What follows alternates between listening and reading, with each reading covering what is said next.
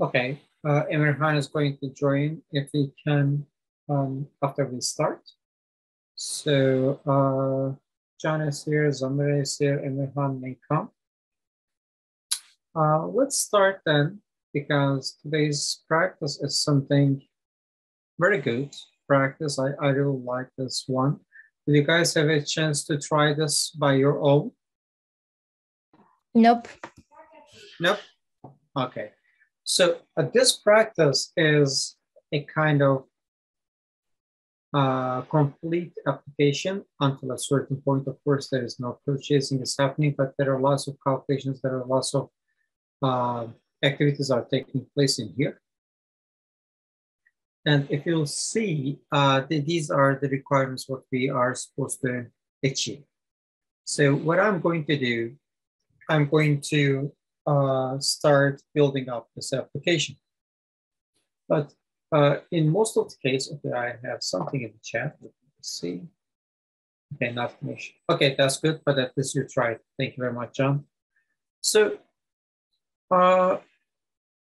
in most of the cases, when you join a company, because that company was there before you pick up this path or before you get that job approved, they will be, actually, they were some projects already going on. So what you need to do, you need to adjust yourself to put your skills in that scenario, in that case, in that situation. So what we have in here, we have a given template. So we are now supposed to think about how to create this template, but we need to use this template effectively. So let's try to find, first of all, what we have. Okay, the CSS styling has been applied and the title has been placed. That's good. We have the body, and inside the body, we have a div section in here about the movie container. That's this part. It says pick up movie. That's the label. And we have select option for this select options area to select one of the either of these options. And then we have a showcase. The showcase area is only giving us kind of labeling, which label means what, and A is not assigned. So selected is something like this bluish color, and this white color is the occupied seats. And down here, we have another div tag, which is container. And the very first div inside this container is the string. And then we have a couple of rows are coming. And for each row, we have number of seats are given in here. And eventually, those are here, the rows and seats. Eventually, we have the text to write the final decision about how much does it cost. So once we understand which component in HTML represent and how in the representation level, we then need to start collecting the inputs, and based on those collected inputs, we need to put them in action, make the related calculations, and manipulate the existing page based on the inputs of the user. So to have that feature, what I can say that let's try to start with this selector, okay? But before we go for the selector, I would like to build again the pattern as I used to build. So I have this index.html and styles.css, which is style.css, and those are already present in our GitHub. This is in the JavaScript class notes, movie underscore app. This is the before, but my code is going to be inside the after. Okay, so whenever I start coding, I will be pushing the code here. So if you guys would like to take the code, it will be available in this page. So what I'm going to do, I'm just going to create a new file, a new folder in here. And in this new folder, I'm going to write the JS. JS as JavaScript. And inside the JavaScript, I'm going to add another file in here. That's going to be solution.js. So that solution.js is required to be implemented in here. Okay. I don't know why these are in here. So let me just get the script, src. Okay, that's inside the JS folder.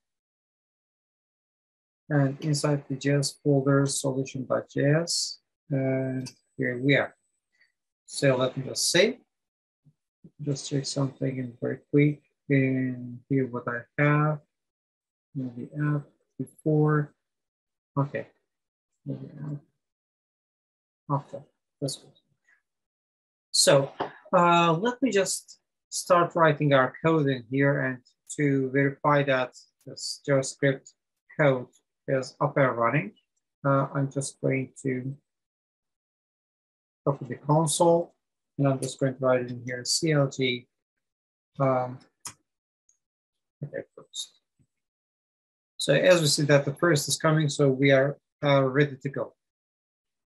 I personally like to treat the components by using the classes, because the classes, okay, Jake sent another message that, okay, he is not able to join us today. So when we have the classes, we are able to manipulate the data as whole, and it's giving us a kind of tidy appearance. So therefore, I'm just going to go for that one first. So what I'm going to do, I'm going to define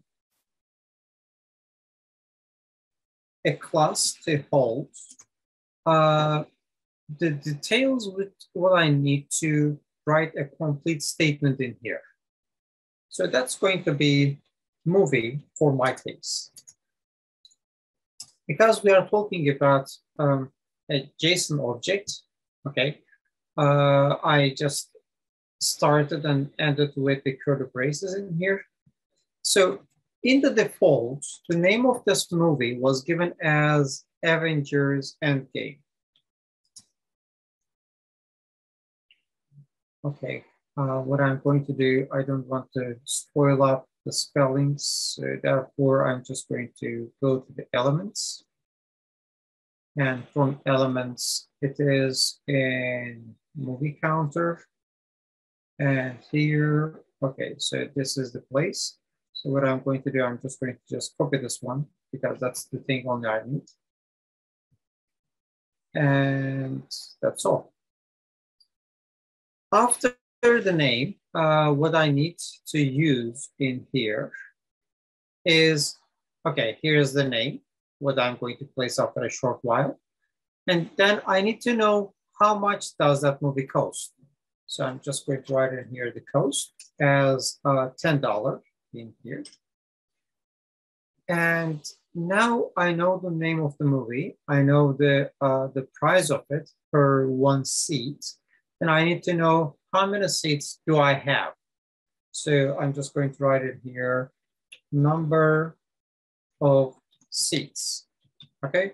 So these are default definitions. So when this application started right now, the Avenger Endgame was selected because it's that movie, it's having the price of 10. And right now there is no seat was selected. So the default number of selected seats is 0. And then I'm going to calculate the price. So how I will calculate the price, let's say that calculate. So the calculation of the price is going to be very simple. It's going to return this dot cost times this dot number of seats. Because I just need to multiply this part. I just need to multiply the number of seats by the cost of that movie. So far, whatever I have in here, it's quite enough for me to figure out this statement. So to prove that one, what I'm going to do, I'm just going to write a function to show me that my code in here is enough to go and change this section. So I'm going to write a function. It doesn't supposed to be in a function, but it's eventually going to be turned or modified as a function because I'm going to use it for every action whenever the user interacts with the page. So for now, because it's going to be just displayed for a demo, I'm not going to put it in a function. So what I'm going to say that inside the document, please query selector. I'm going to select in here, first of all, number of seats. So the number of seats was labeled as ID count. So what I'm going to do, I'm just going to copy this and I'm going to write in here. Oops.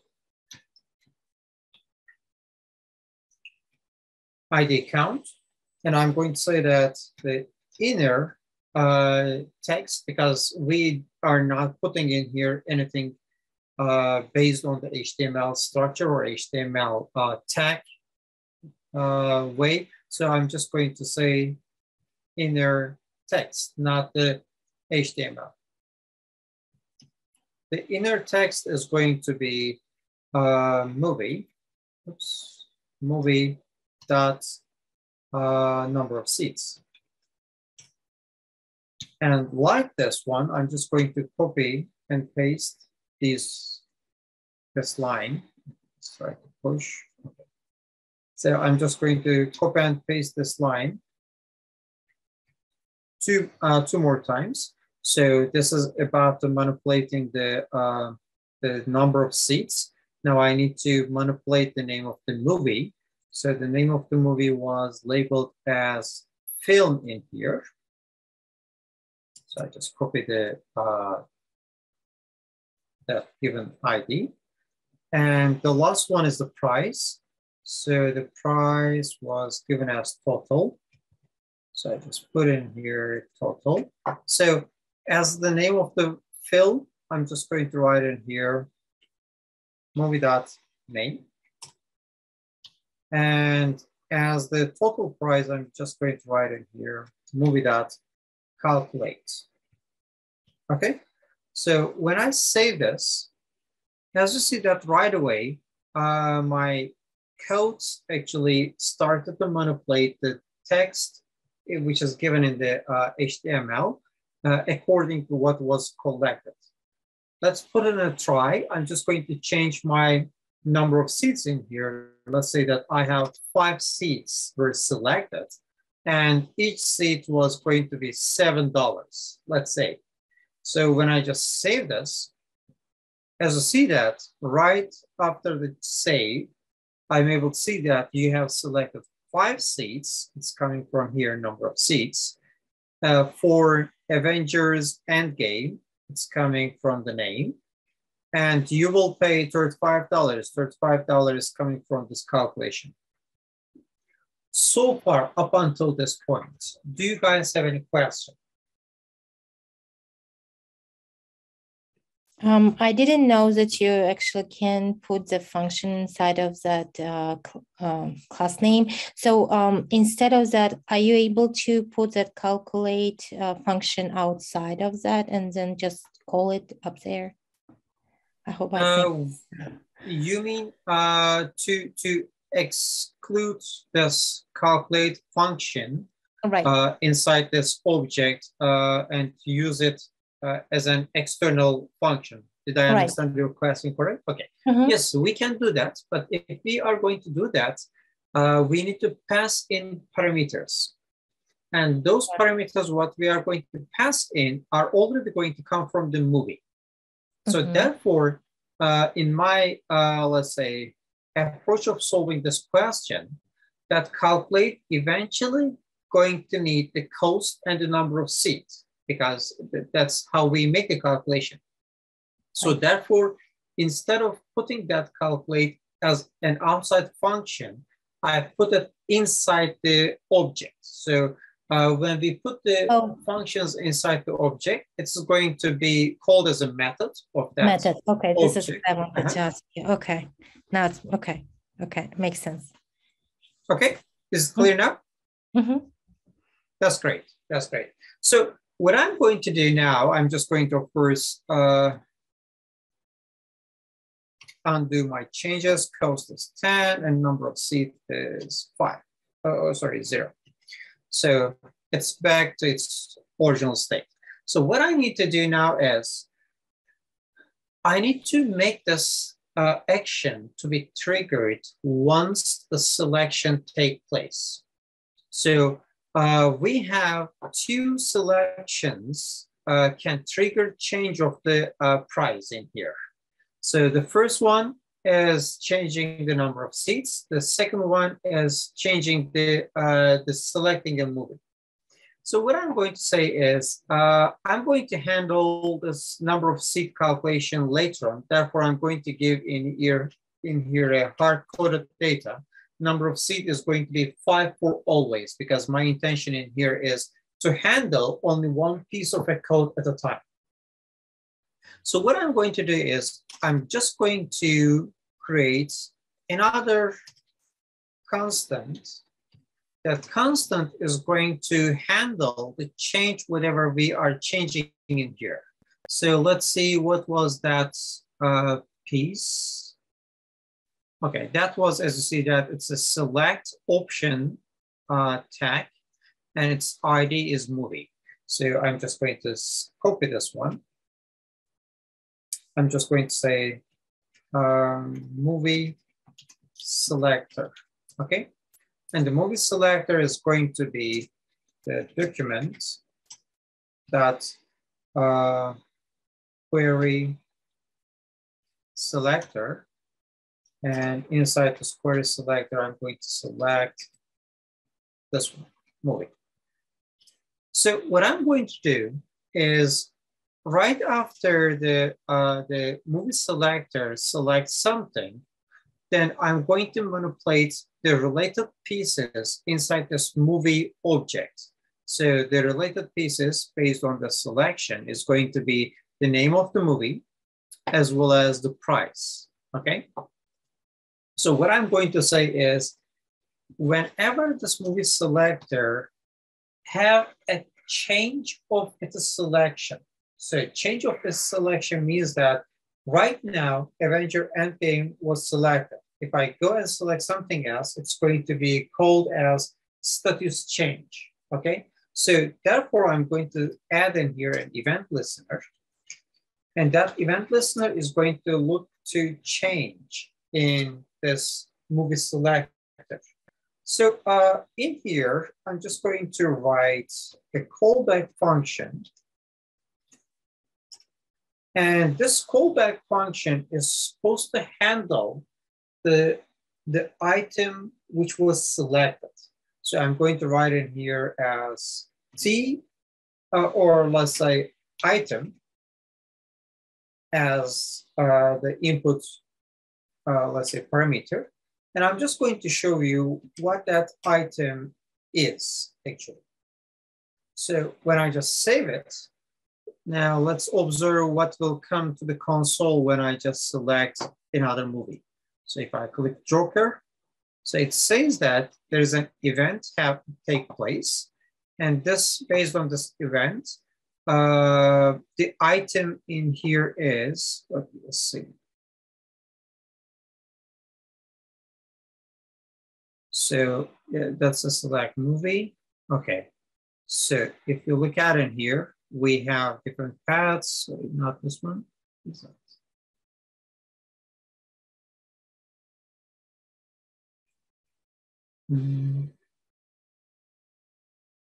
Source, target, okay, target. So in this target, we have, let's go fast. Okay, so this is the select movie. Whatever is in here, let me just scroll it down a little bit. Okay, so this target, when I hover on select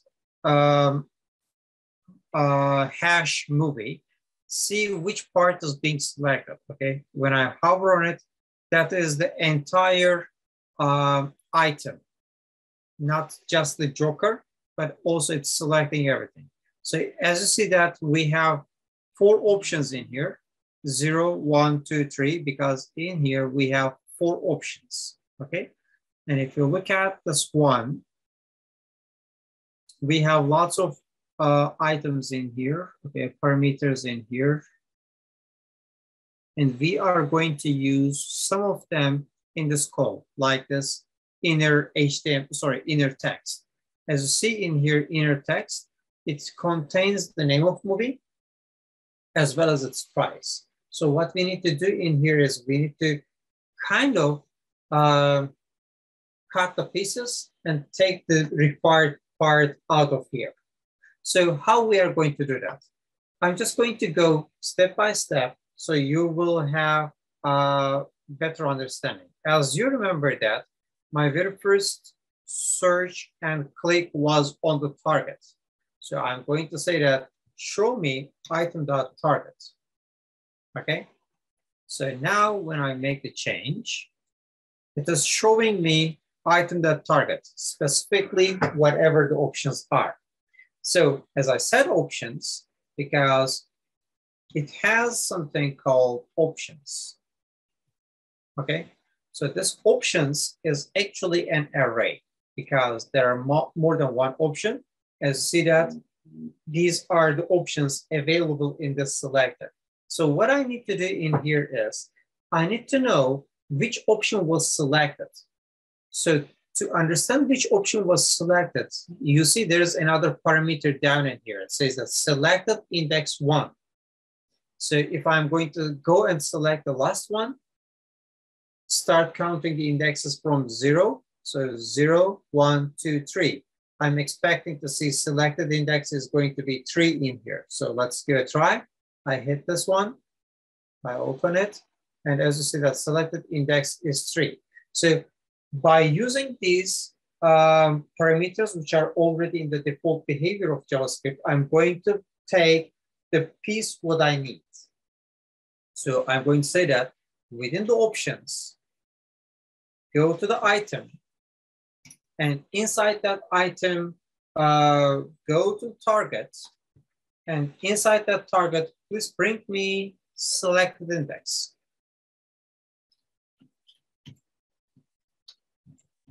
Okay, so I am proceeding step by step, and I'm going to ask either you have a question or not after a short while.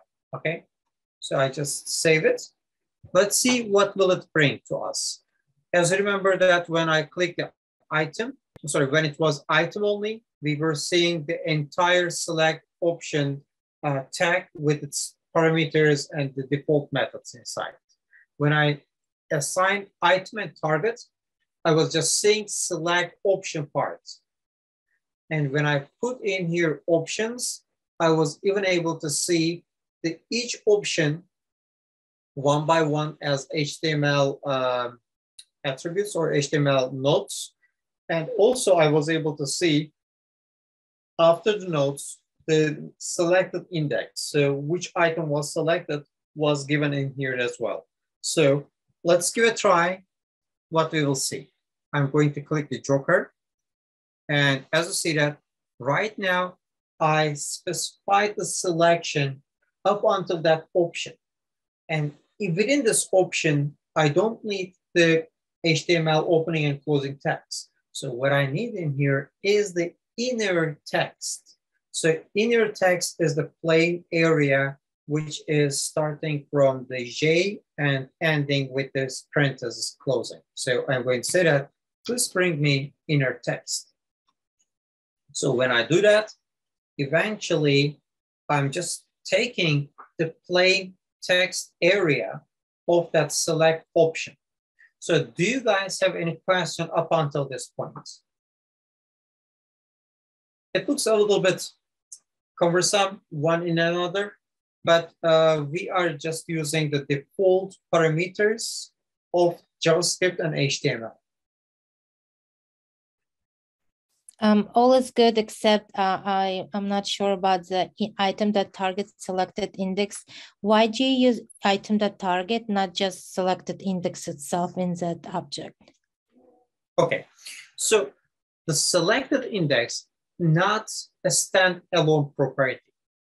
That selected also, it's index. like a nested, right? So it's inside of that target. That's why you're doing it. Yes. Okay. Yeah, to reach the selected index, first of all, you need to reach the target. To reach the target, you need to reach the item. So it is a kind of chain. Okay. I mean, we are, as human, we observe and able to conclude something by, let's say, overall view. But for the computers, we need to proceed step by step, okay? So whatever the item is, check what the target was. In the target, check what is the selected index of the target, okay? Okay. Any more question? I'm just checking the chat. Okay. So in here, what I'm going to do is I'm just going to split this text, actually split this this given text into two parts, okay, based on whatever this pattern is. So as you see that the name of the movie is coming, then there's a space and there's an opening parenthesis. So I'm just going to split the existing string into two parts. So because I'm going to split them into two parts, what comes in here is going to be the name of the movie and the rest of the content. So let me just show you that as well. I'm just going to say that at the inner txt split, and this split is going to take place based on, come on. This split is going to be based on space and opening parentheses. So when I just save it, and let's try. So when I just select something in here, I now have an array of two items. The first item is the name of the movie. Other half is something which is just to display the price, but I'm not going to use that one to get the price from. So I'm just going to select something else. Let's say Avengers Endgame.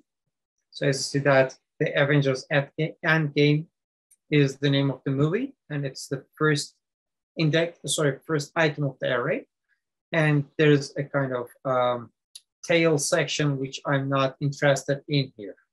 So because what I'm interested in here is the very first item of the array, I'm going to say that after you split, just bring me the very first one, okay? Whatever that first one is, just bring me that one, okay? So when I do this, for sure, I'm just going to receive only the name of the movie. So let's do that. I'm just going to select the name. And as you see that Toy Story 4, The Lion King, and whatever, okay? It just brings me now the plain name of the movie. So instead of just displaying it, so what I'm going to do is I'm just going to assign that cleaned value into my movie object, the name parameter. So right after the selection, it's going to change the name into that. But I should also take the cost as well, okay? To take the cost, I'm going to use another parameter. I'm just going to show you that one as well. So CLG. Okay, the name of the movie is, okay, sorry, not the name. The cost of the movie is coming from item.target. I will just show you what I'm going to use after the target. So when I just save, okay, I'm just going to select the Toy Story 4. Okay, as you see that for each of those selections,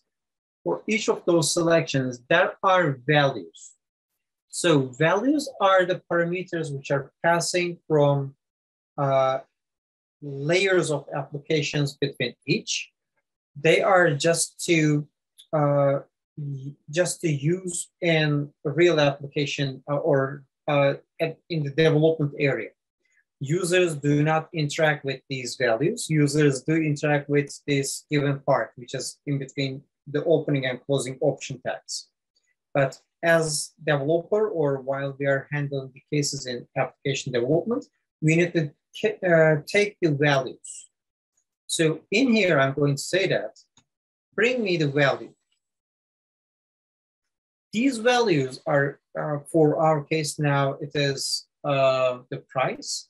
But in real life applications, sometimes they are going to be the IDs or some kind of unique values, which will help you to proceed the rest of the application based on that selection. So when I just save it, I'm going to make a selection in here now. I select the Toy Story 4.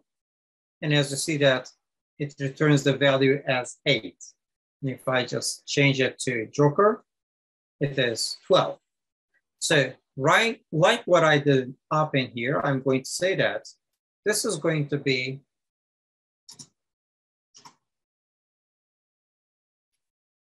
movie.cost, okay? I think it will be better if I say price, but whatever. Okay, I have one. Okay, while we are already in the beginning of the application, I'm just going to correct that. Name, okay, so it should be here. Okay, let's see.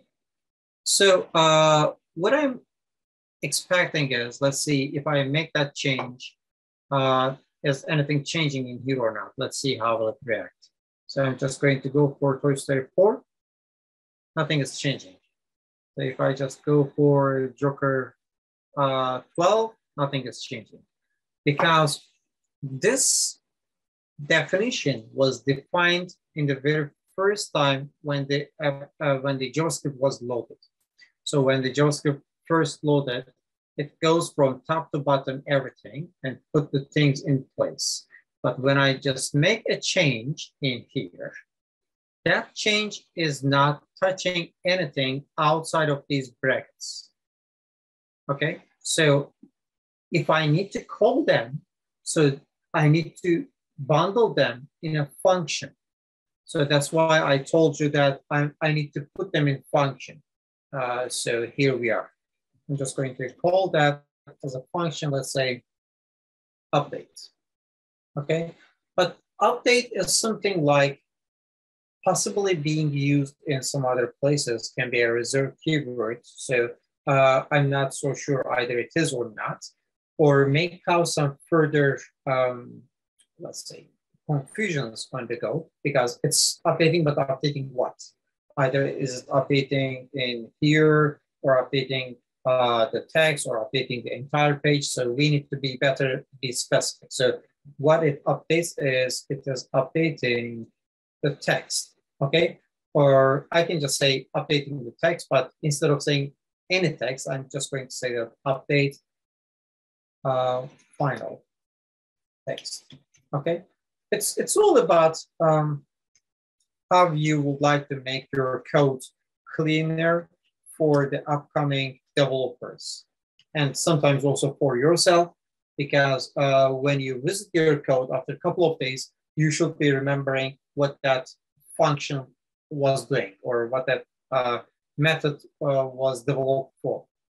So, but the problem in here is when I just bundle it in here, when the code flows from top to bottom, as you see that this is a kind of event, and event was not triggered, so therefore it was not impacted. And this is a function. The function was defined, but it was not called. So therefore it's not being affecting our page. So when I just define it as a function, I lost my feature in here. So what I need to do is I'm just going to put in here one more event listener. So that is going to target the window. So this event listener is a kind of specific event listener, which is going to be triggered when the page loaded completely. So whenever all the contents of the page properly placed and the properly collected, then this function, this event is going to be triggered.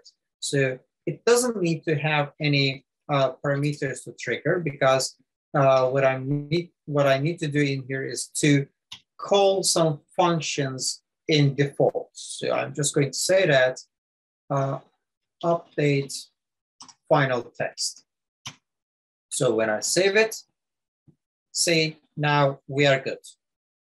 What I'm going to do when I make this change, I want this update final text to be triggered within the event listener. So we will see the change to take place in this final text. Therefore, I'm going to say that after you take these pieces, please update final text for me. Okay, when I just save, let's see how will it proceed. I'm just going to select something in here, Joker and 12. Here we are. It's working good. And Toy Story 4 and 8, it's doing precisely well. Consider that we have a number of seats assigned as a hard-coded way as 5, okay? So we have done lots of things in here. First, we build up a logic to change the final text. Second, we kind of find and use the pieces from the movie selector. And based on these two features, we are now able to take this in action. So up until here, do you guys have any questions?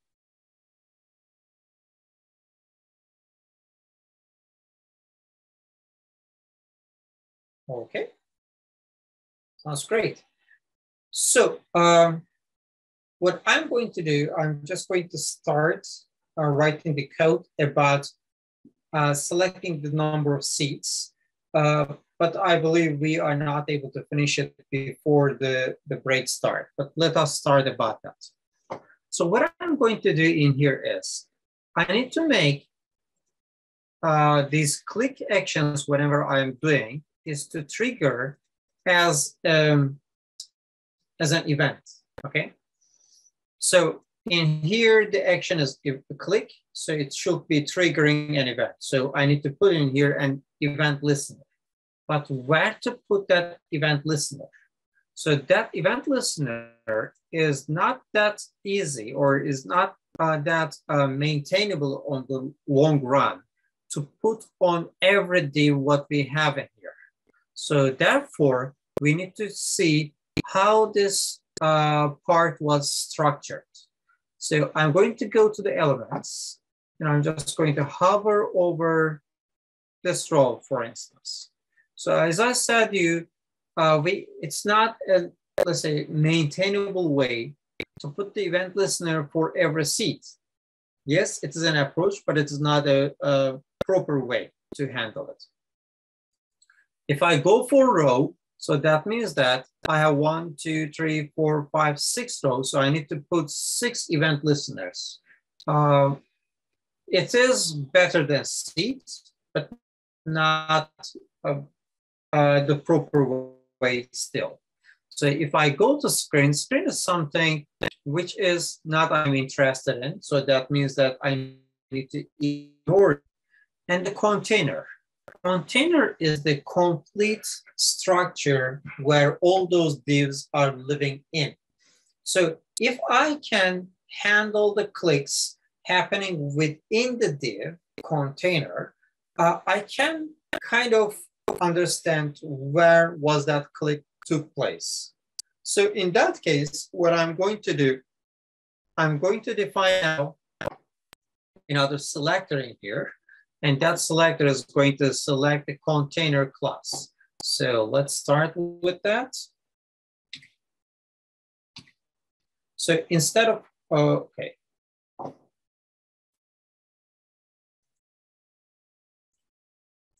So here we have the movie selector, and okay.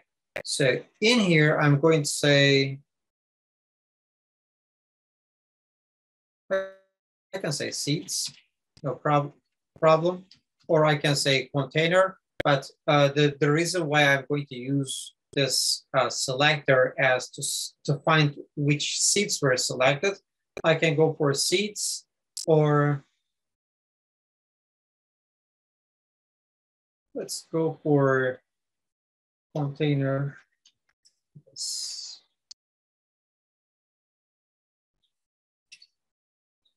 Seats sounds good, actually. Makes sense.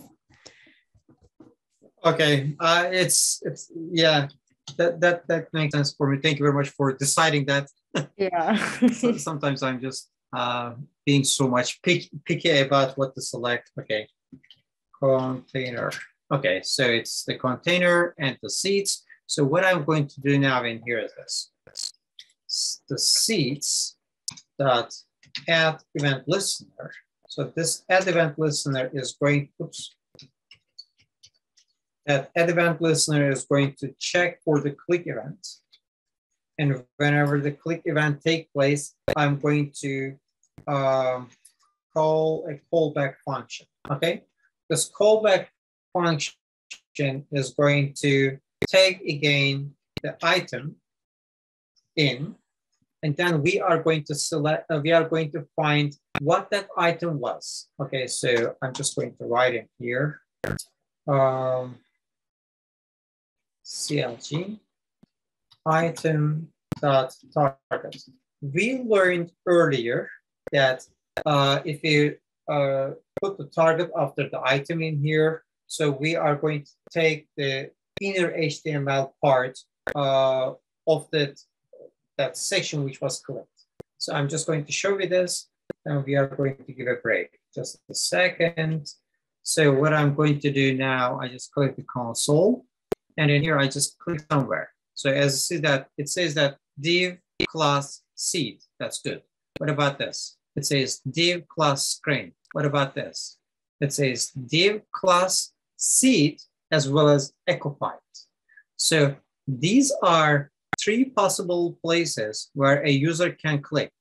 Or if I click somewhere in here, row, that's another possibility. So the user can click either a row or screen, or the seats, or seats which are occupied. And then we are going to start working about this after our break. Let me just see. Okay, it's good to take a break. We are just at a great milestone. I'm going to push the code in the GitHub, and I'm just going to paste it into the Slack chat. If you would like to take it, you're free to take it from those two sources.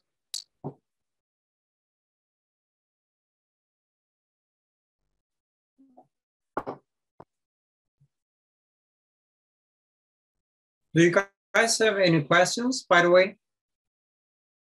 Or we can answer your questions after the break is over. That will be more proper. Hello, everyone. Are you back?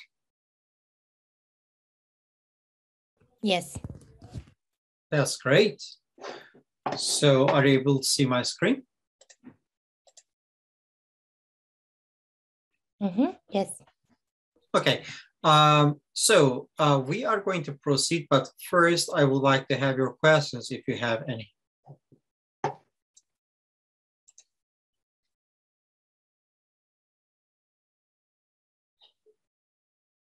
Okay, sounds like no question.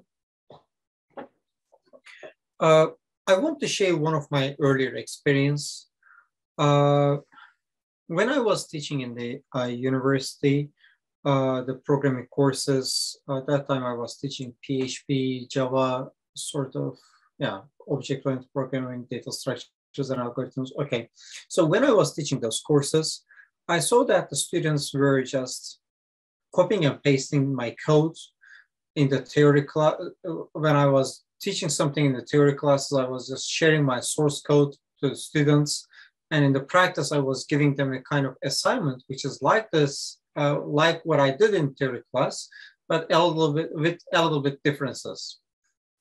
So in the practice sessions, I saw that the students were copying and pasting my code, what I given in the theory class. And they were just thinking that they are writing the code or they are writing the program.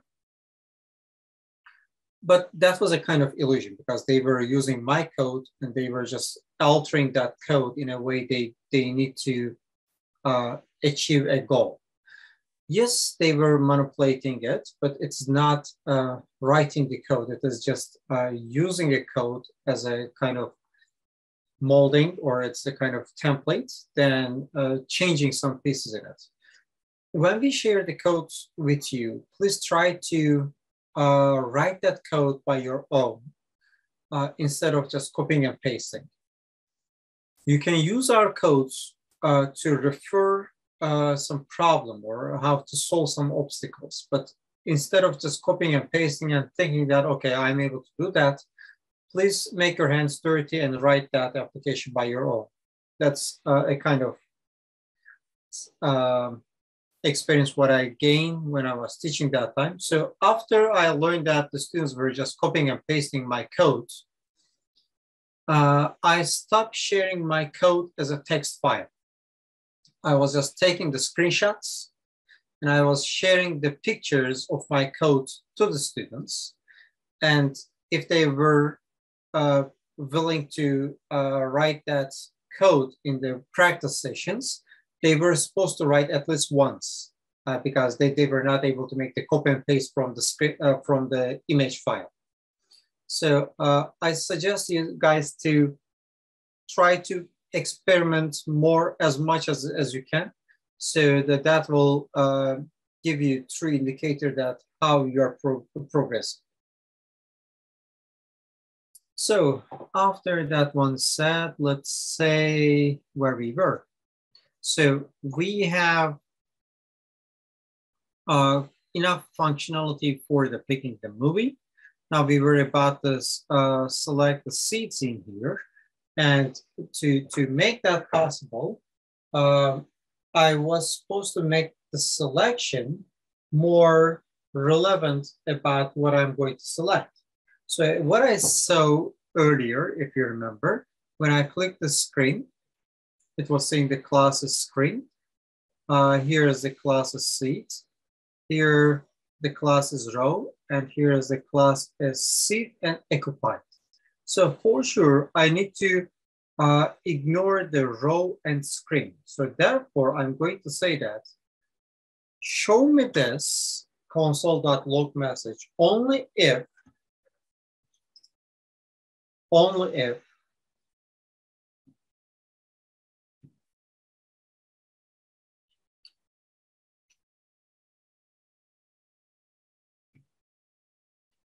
the item that target that class list is class list actually contains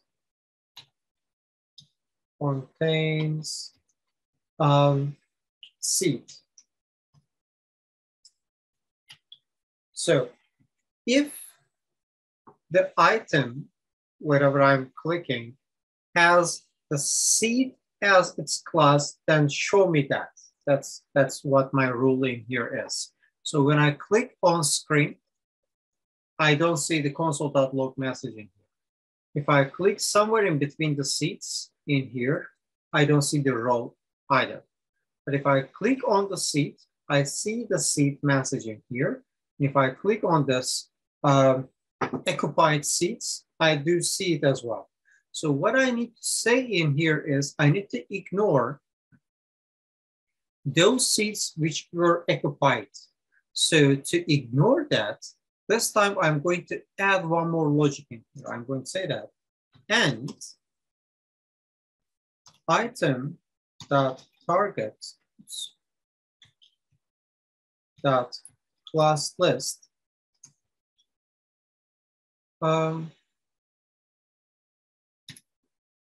contains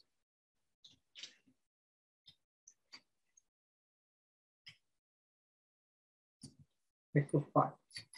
So if it was not, so therefore I put in here exclamation mark, if it was not containing the occupied, but it is containing the seat. So when I just save, I'm just going to try now. I click the occupied seat. I don't see the console.log message. Here I don't see, here I don't see, but if I select something in here, see, now I do see the related seat messages in here. So I'm okay with that, but I kind of didn't like to repeat the same statement twice, even though it's just 2 lines. I don't like that. So therefore, I'm just going to write in here the constant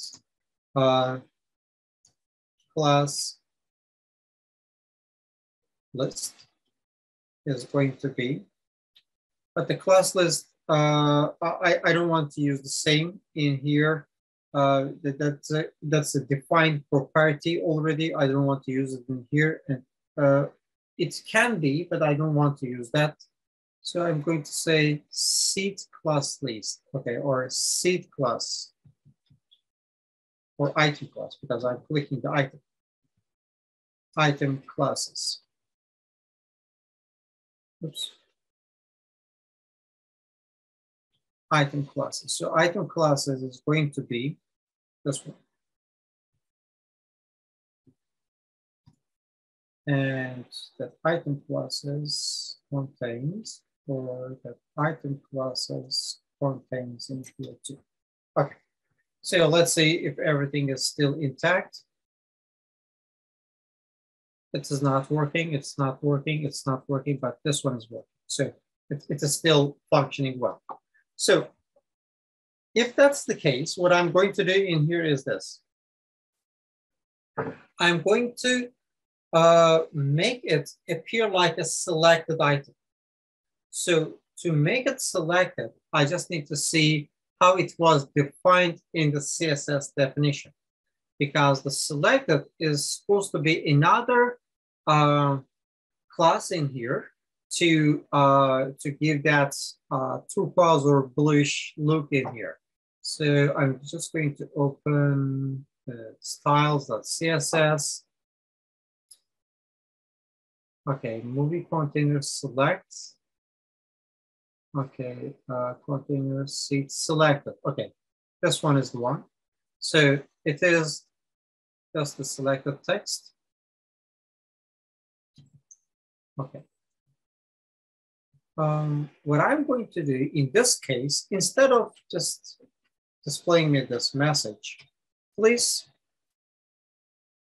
for that class array, what I have in here, item classes, this toggle. The toggle means that if it is present, remove it. If it is not present, put it in. So I'm just going to put in here select. So let's see how will it behave. I'm just going to try in here. Okay, as you see that, now I am able to paint it into that bluish color. That's good. So what I need to do now in here is, whenever that selection takes place, that's not the only place where I need to make the change. Right now, I'm only making the change if it is, I'm only making the change only at the representation level. I'm just changing its CSS style. But also, I need to reduce or increase the number of seats in here. So right now, I'm going to change the number of seats as 0, because eventually, when we just load the page, There is no seat selected in here yet, so therefore it is 0. What I'm going to say in here is if item classes contains selected, if that item, that seat where I clicked already have selected as its class, that means that that seat was selected before. So when I select it for one more time, that means that I'm unselecting it. So whenever I'm unselecting it, I need to reduce the number of seats from its existing number to one less. So therefore, I'm going to say that movie dot number of seats minus minus. Okay? Else, else means that there is no number of seats was selected so far. So I'm just going to removing it. So in, else means that the item classes do not have the selected. That means that that is not yet selected. So when I click on it, it is going to turn into selected. So therefore, I'm going to add the movie dot number of seats plus plus. So to show you that what we are doing, I'm just going to write in here console.log message movie dot number of seats. So if you see in here, if I click once, I see that there's only one seat was selected. If I click in here 2, 3, 4, and so on. But if I unselect any of the seats, it reduced to 3. If I click one more, it reduced to 2. If I click one more, it reduced to 1. So after this take place, please also update the final text. So that's what I'm going to say. I'm going to say in here, update the final text. So that means when I take action, based on that action, I'm expecting to see the number of seats are supposed to change. Based on that selected movie, the price is supposed to change as well. Let's see if I'm lucky, that should be happening. I click this one. Okay, it says that number of seats is 1. So the movie is $10, so it is $10. So I select one more seat, 2 seats, and $20. That's good. Let's change the movie. If I change the movie to Toy Story 4, so it's $8, 2 seats. That means that it should show me the price as $16. So here it is, the number of seats, and it's $16. And if I just remove one, it's 1 seat and $8. So that looks good. 3 seats. Joker is $12, so it's going to be $36. So that's good. So we are halfway done already. The remaining action is something which is about carrying the selection to the next visit. To the next visit means that whenever the page was loaded, it is supposed to still stay. That means if I refresh now my page, my current page, it's going to remove the content. See, it is 3 seats, Joker the movie, and the price is $36. So if I refresh the page, they were all gone. Now what I'm supposed to do is I need to build another logic to keep them steady even the page was loaded. So do you guys have any question up until this point?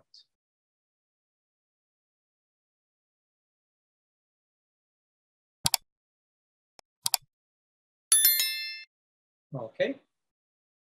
Thank you very much, John. So let's continue. Okay, this is the event listener. This is another. Okay, so what I'm supposed to do now in here is I need to carry the messages from present state to the next state. Next state means after the page was reloaded. To carry any data or any info from one state to another state, we do have several tools to use. One of them is session. One of them is cookie. And if I'm not wrong, sometime around 2016, or sometime around that time, there is another tool developed and it's actively being used in JavaScript environment. That is local storage. So what local storage does? Local storage is the feature where the browsers are holding the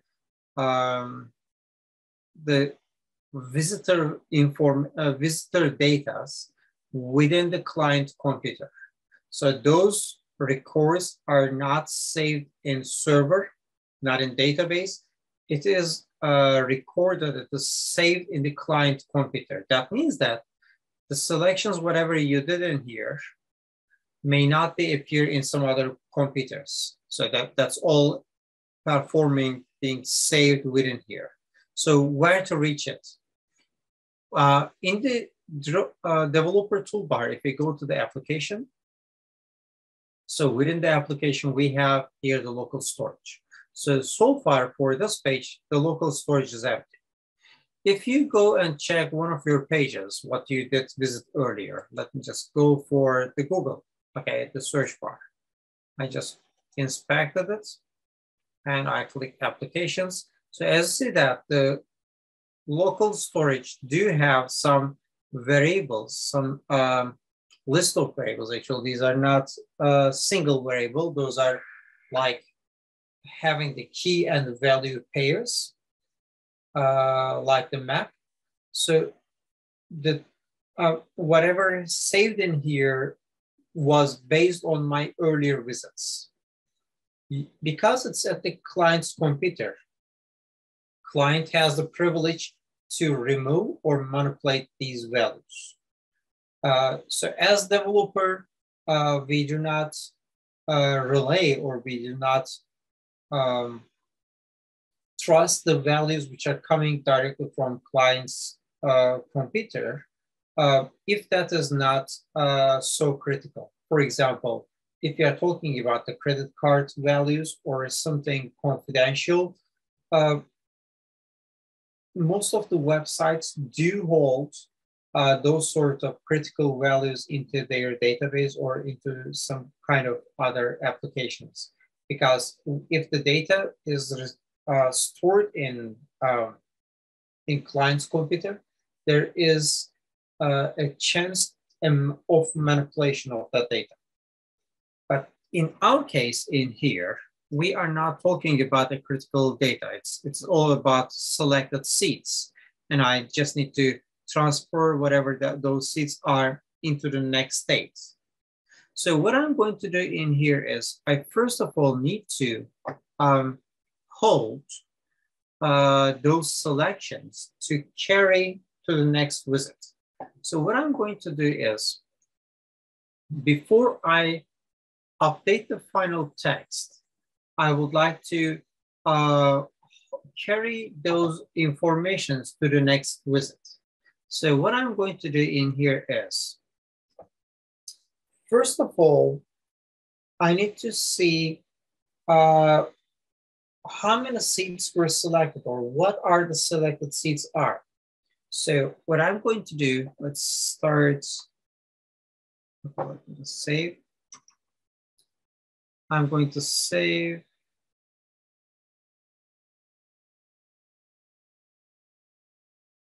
some values in here. As you see that the update final text is triggered after every selection because it is coming from seat click event. So in here, I'm going to write a constant. So this is going to hold the selected seeds. Okay, so the selected seeds are going to come from documents that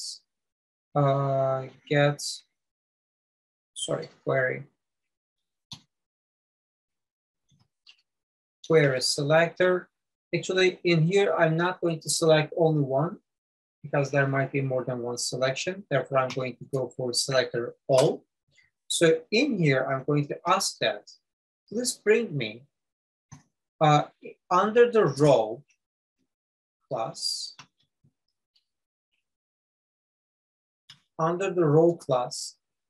any seed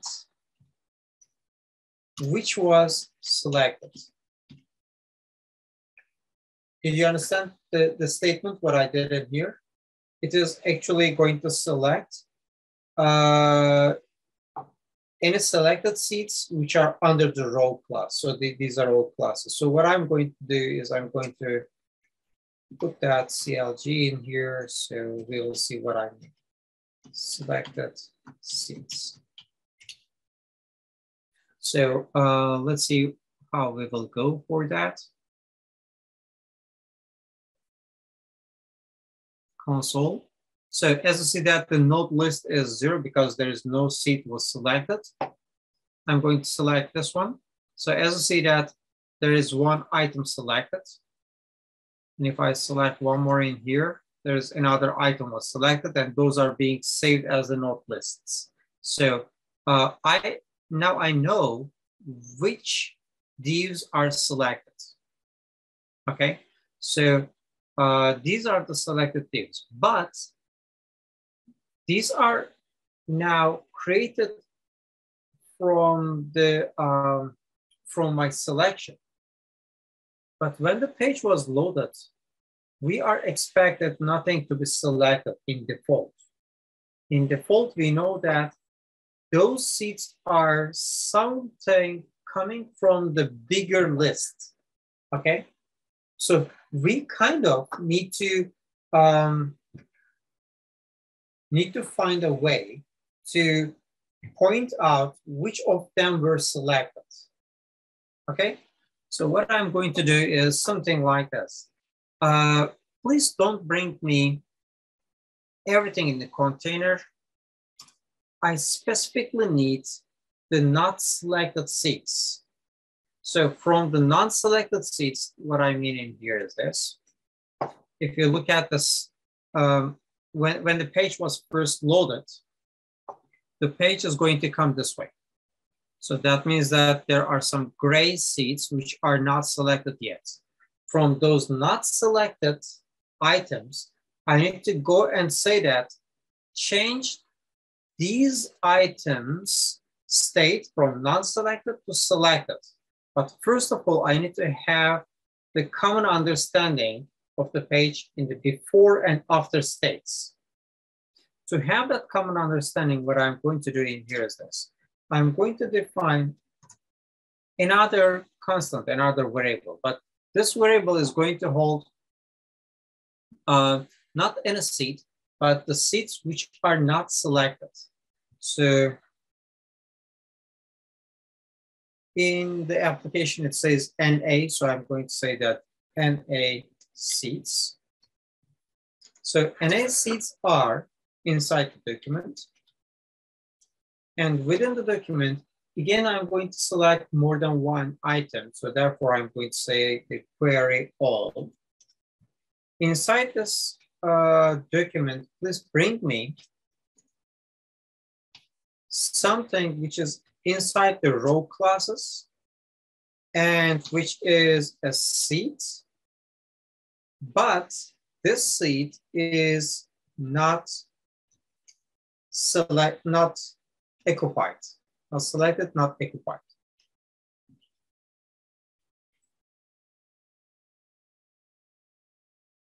So let's see what it means. Okay, I'm just trying to go step by step. So if you start to confuse, if you start to, okay.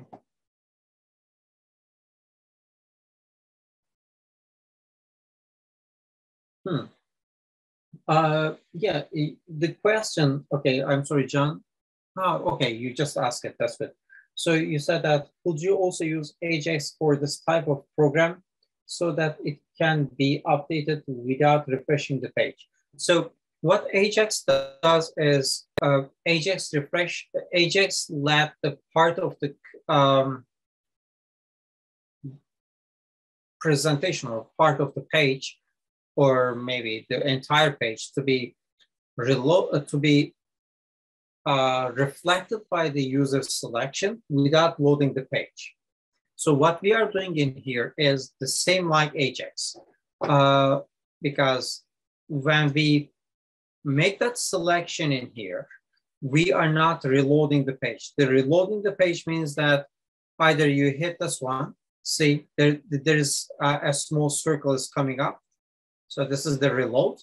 Or if you go to the network, okay, I'm just going to clear out. So when the reload takes place, as you see that lots of items are being reloaded.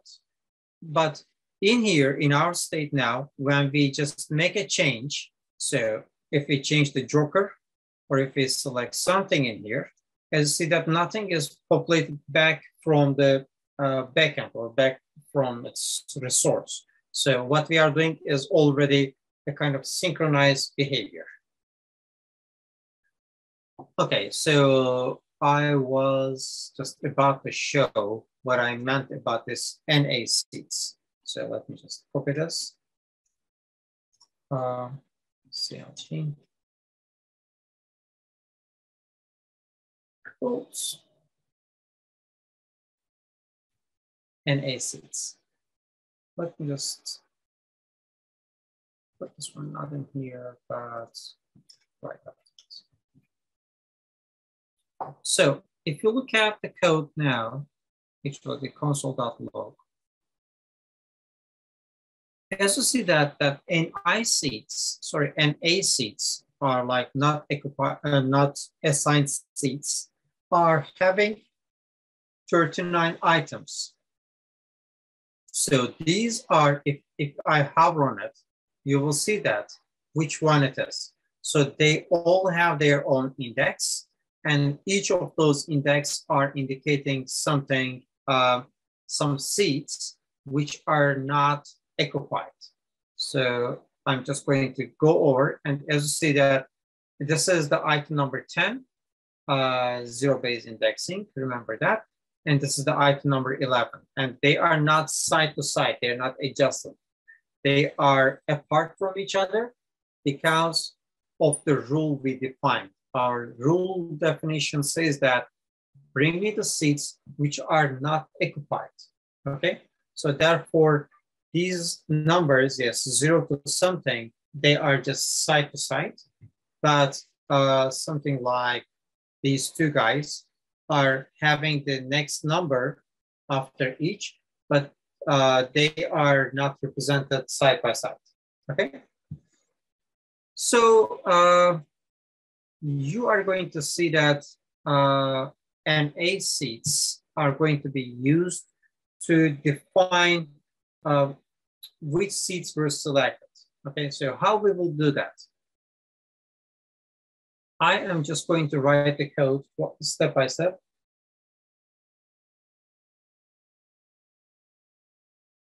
Okay, let me just copy and paste this code in the class chat. Okay, so let us continue. Do you guys have any question? Zamira? No, I don't. Okay, okay, that's good. So John is just writing his questions via the chat, and I'm trying to answer them so far. Okay, so what I'm going to do is I'm going to write some sort of array manipulation code in here. So let's start with that. So the selected seats, as you remember that, it was, okay, I don't need this one anymore.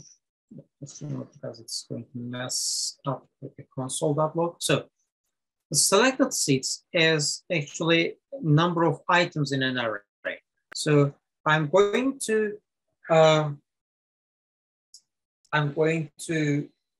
focus on every single one of them, every single one of those items in the array. So whenever I'm talking about every single one of those, that means that I can use the spread operator in here.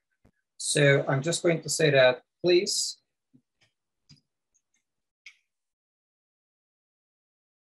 whatever every single item in here,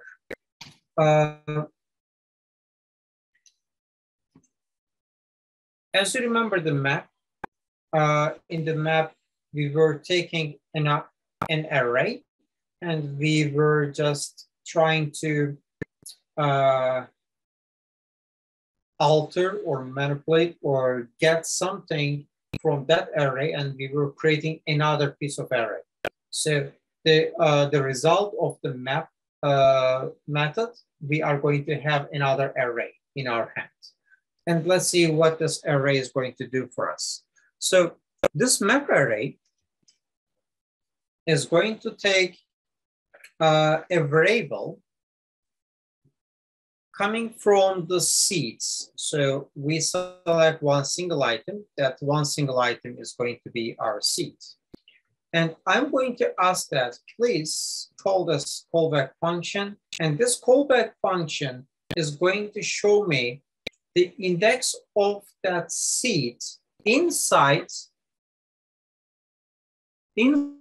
this NA seeds. So what happens in here, let me just write the code and I will re-explain it.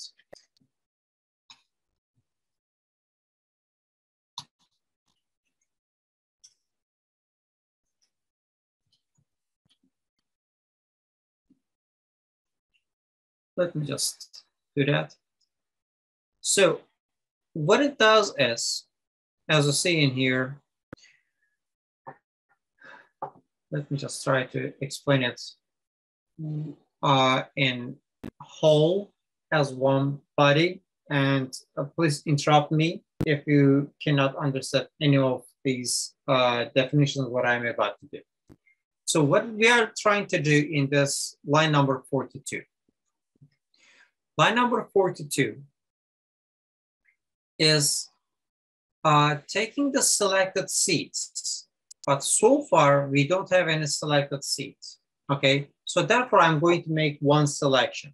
That is going to be this one. Okay, so ignore the first one. I'm just talking about this one now. So it says that the selected seeds, we have more than one selected seeds or one selected seed.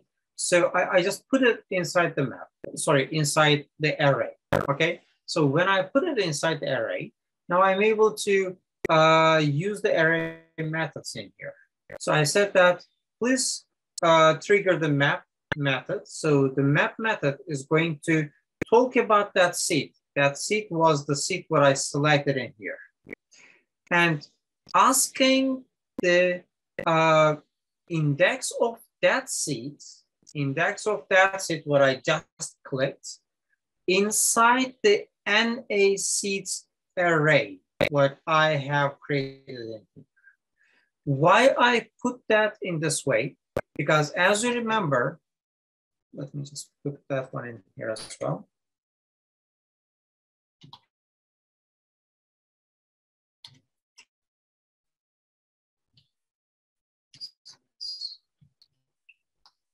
Okay, as in here, those are being node lists. Okay, that's not an array, it's the node list. Okay, so in here, I am just putting that spread operator in here. Actually, I this one spread or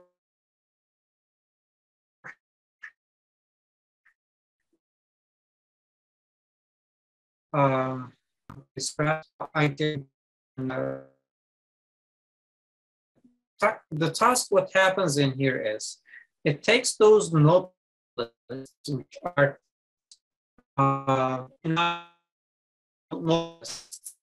being put inside here as one array. Okay? So when those 39 of them put inside this array, I ask the index. I guess you need to, okay. Yeah, I guess you need to start all over because you were like breaking up very badly, so I didn't hear anything. Yeah, okay, I will recover that. Okay, so let's re-explain the line number 44. Okay, so first of all, let me just show you what we have in our hand. The selected seat, let me just put that one also in the console.log. Selected seats. Okay, I did use the selected seats. I did use the NA seat. NA seat is coming from there. Okay, that's good. So let me just save. I'm trying to explain now the line number 45. Okay, so in the line number 45, what we are doing is we are taking independent node lists. These are the nodes which are being called by the query selector all methods. And they are independent nodes, but they were just bundled together in this constant variable, okay? So when it is being holden here, I was not able to apply the map method because that's not an array. So first of all, I put those independent nodes in that array container. So in here, the map is now functional. So what I'm saying that when I click one of the seats in here, I'm just going to click something in here. It says, based on that click, take that seat. So that click, what I just recently did, is that seat which is in this yellow parentheses, okay?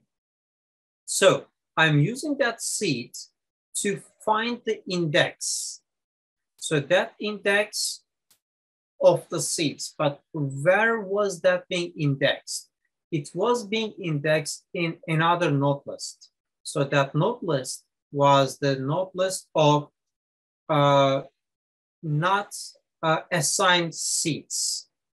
So in here, it's a kind of long story short, we are just selecting a seat.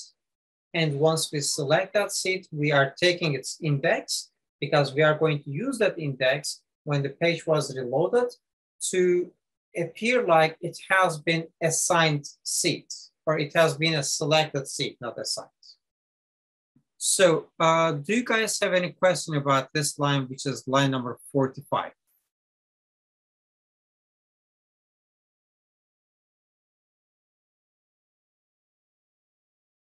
Okay. So what I'm going to do in here is I'm just going to take whatever that assignment was.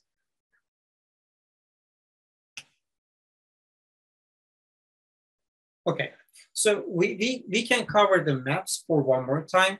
When we need the maps, actually that's a question from John. The maps are creating an array based on a source array.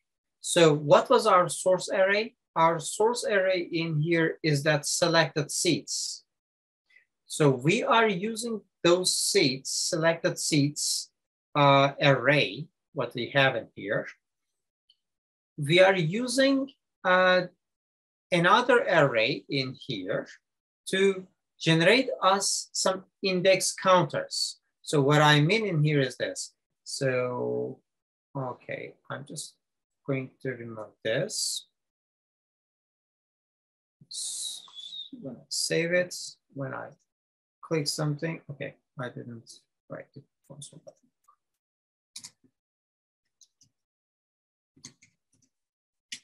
So the selected seats and not selected seats, sits two different arrays, right? You're right. So okay. not selected seats. Think about this. You are going to talk between two states of the page. The first state is the state which has no selection at all. And that's the plain page without any movie selected, without any seat selected. So this is the common understanding between the before and after state of the page.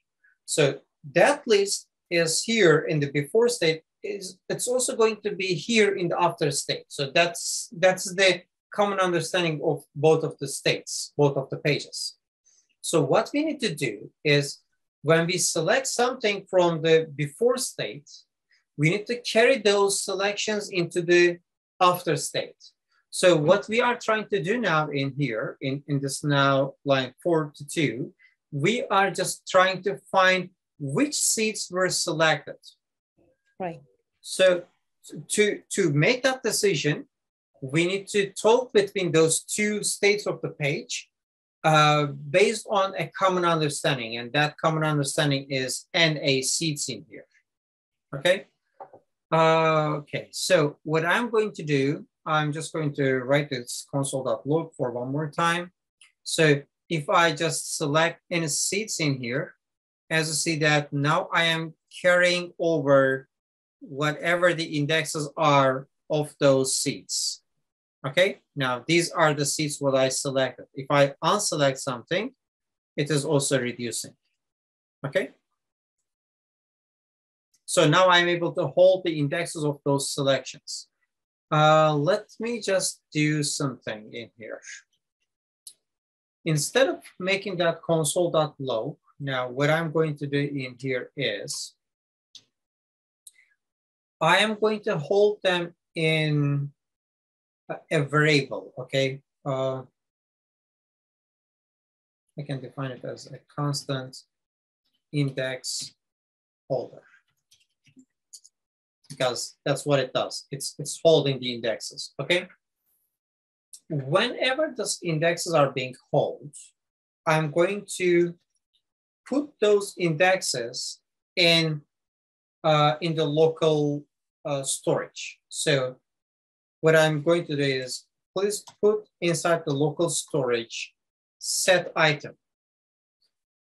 Whenever we are talking about the set item takes two parameters. The first parameter is the key, which is going to be, let's say, selected seat indexes, okay? And the second parameter is going to be the item, the value, what you want to pass to the after state. So to passing this value is going to use a method inside the JSON object. Okay, the JSON object is because the local storage takes the string as the value. So we need to stringify, we need to convert that array into a string form. So I'm just saying that, please JSON, help me to stringify this item, what I just created. That was index. Okay.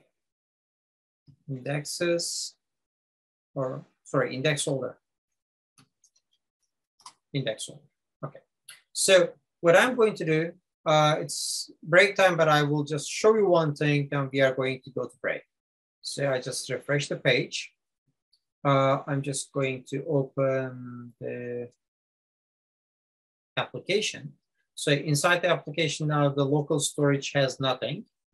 But when I start selecting it,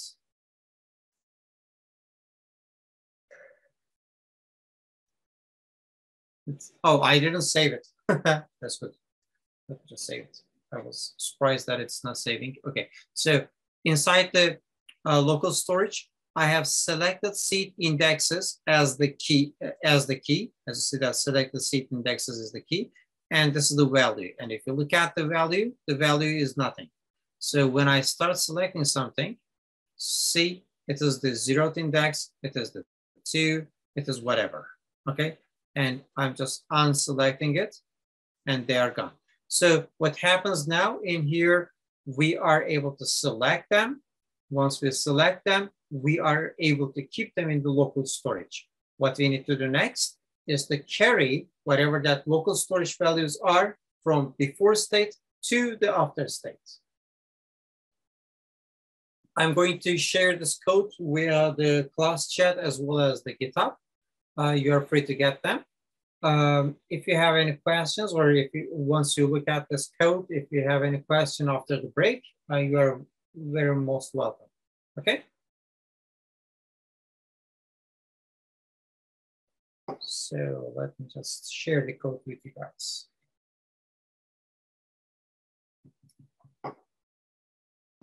Where exactly on the GitHub that code is?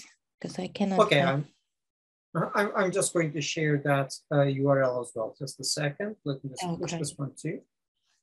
I wanted to get the HTML file as well. Okay. Second session.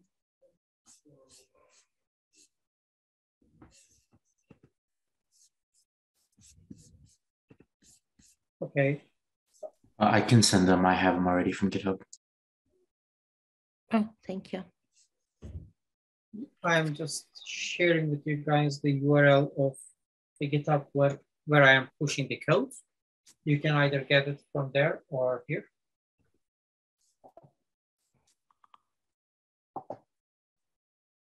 Thanks, John. Thank you. Okay, I think we deserve a break. So at 9, we will be back and we will continue coding. I believe he will be joining soon. Yes, he is here. That's great. So now the fun begins.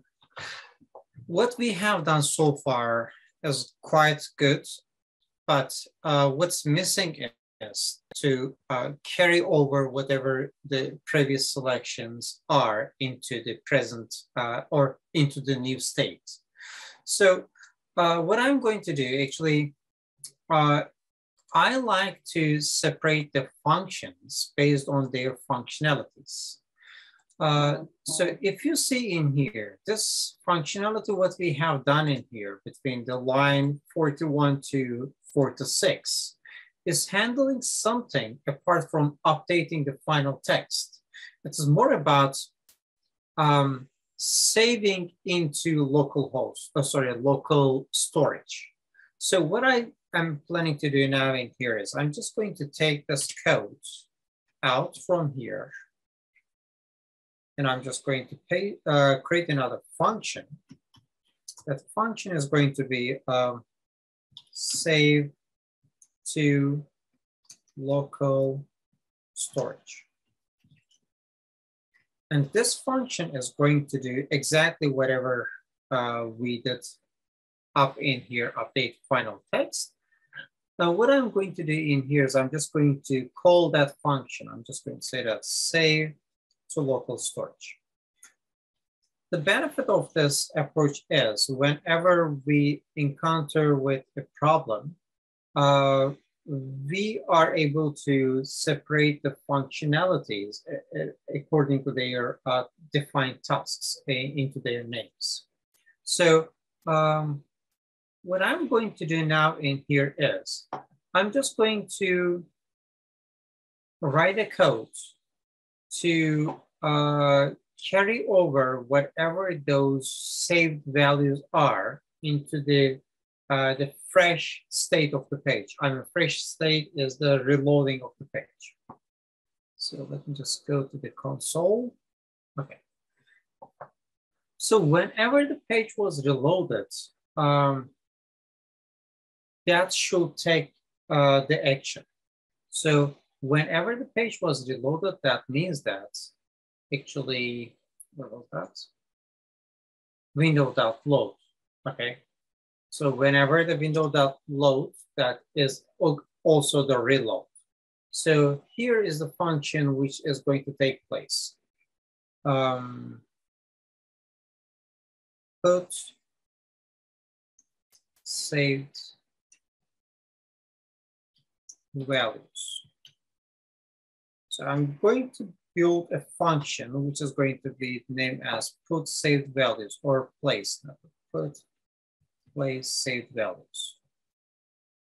So that place saved values is going to do something the reverse of the save to local storage.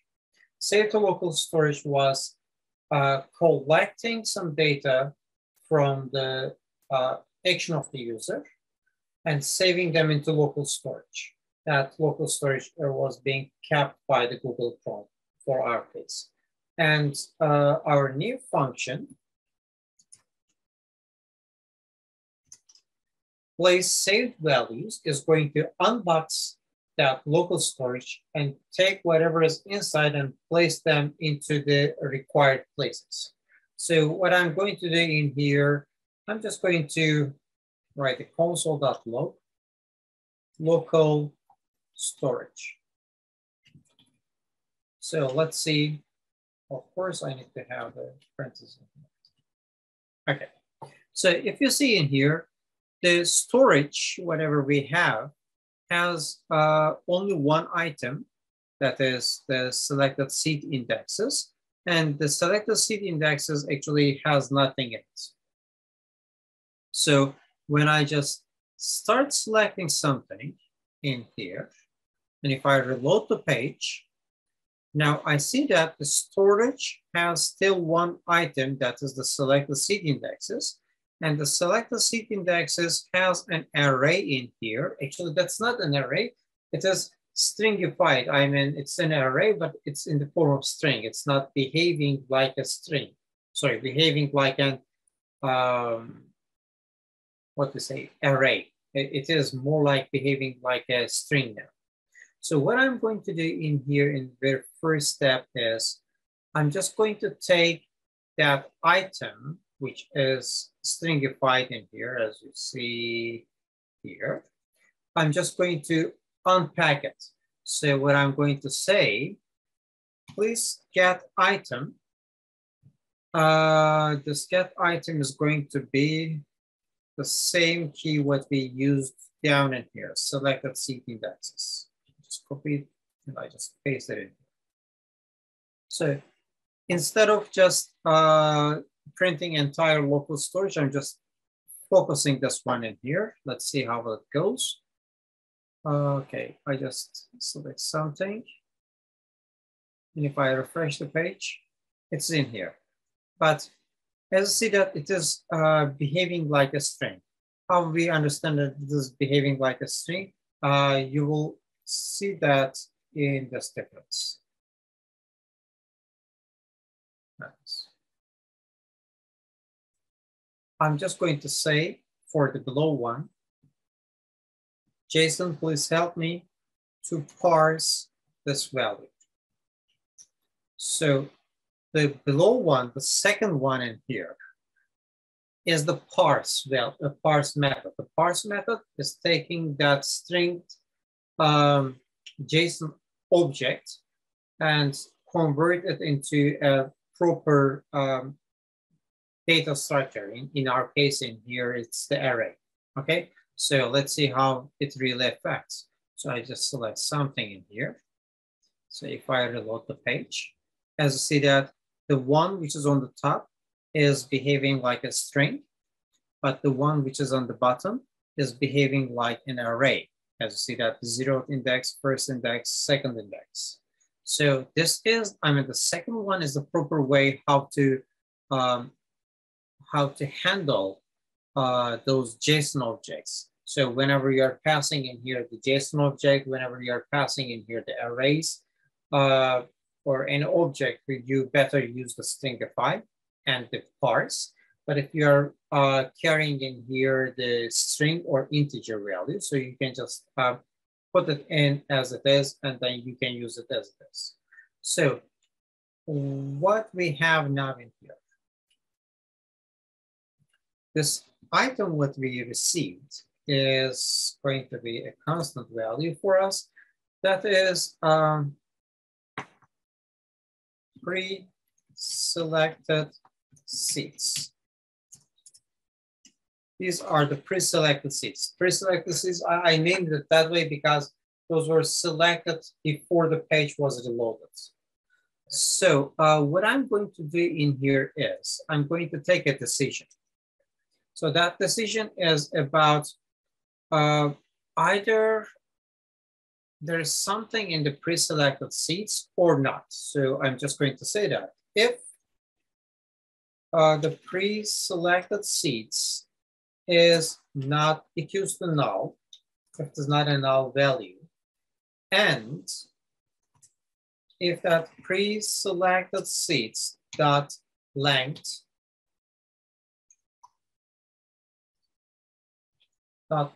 is greater than 0. That means that if it has a value inside it. So the first one is checking that if the pre-selected was defined, means it is not null. And second one is checking that if it is defined, but it also has some values in it.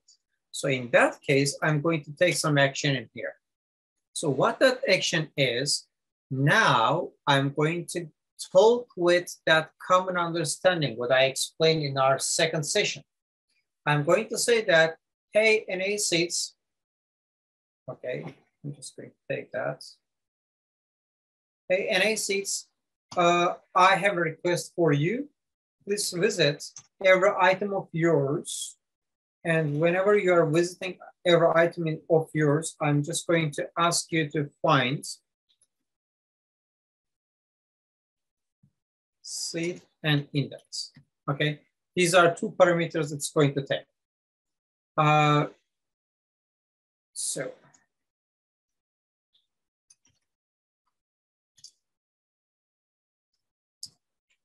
it's going to take two parameters in here.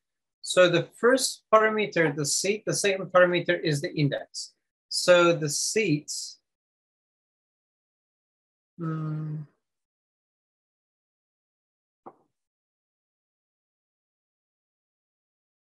just a second.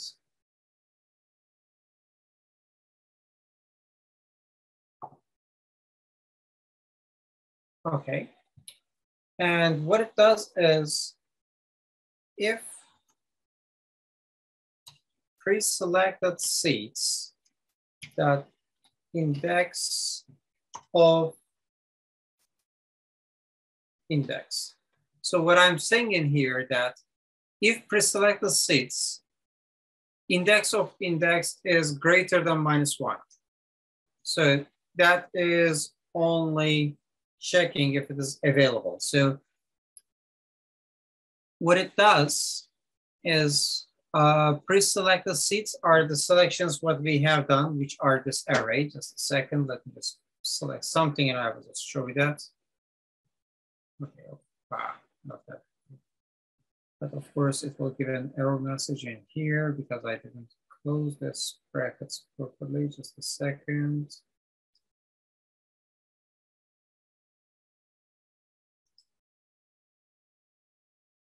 I believe you have it.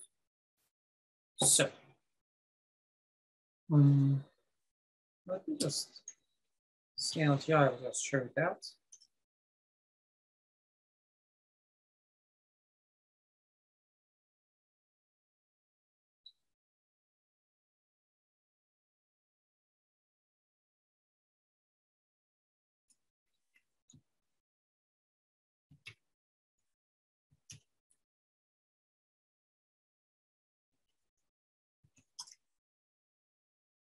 I'm just taking those values in here at the console.log to show you guys.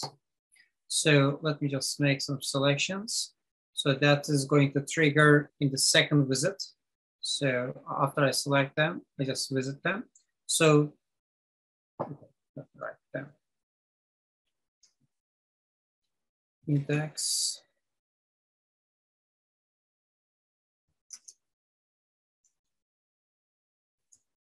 And I'm going to write in here.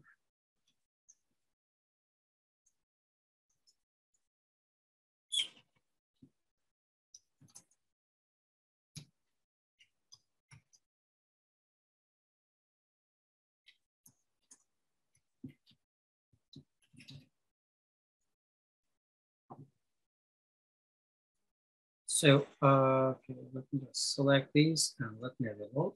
So if you look at this, index 0, index 2, index 15. So these are the indexes inside the NA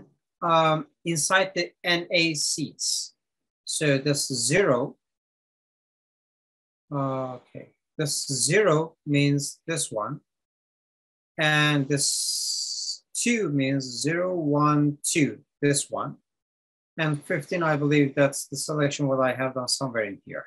But this 0, 1, 2, whatever I selected in here, are coming from the pre-selected seeds. That means that it is just taking the indexes from the pre-selection, and it's going to assign it to the NA seeds array. It's a little bit confusing, but let me just put the code in here. I believe you guys will understand when I put it in injection. Seed dot class list. Not we can use the toggle, but I will use add in here. Toggle will do the same effect, but okay, let's put that in action. I'm just going to select side to side so that will be easier for us to track it. So what I'm going to do after I reload the page, up until now, it was removing those selections, but now when I reload the page, see, they are still selected. So what happened in here? Let me just show you that in detail. I first of all, when the page was loaded, I called the place saved values function. The place saved values function visit the local storage, and from the local storage, it takes the string version of selected seed indexes and convert them into the array. So what I have in here is the pre-selected seeds is the array what I have. But this pre-selected seeds array has the index of those previously selected seeds. So what I did in here, if that pre-selected seeds is not null, and if that pre-selected seeds has some item in it, do something. Okay, here's the place what we need to understand.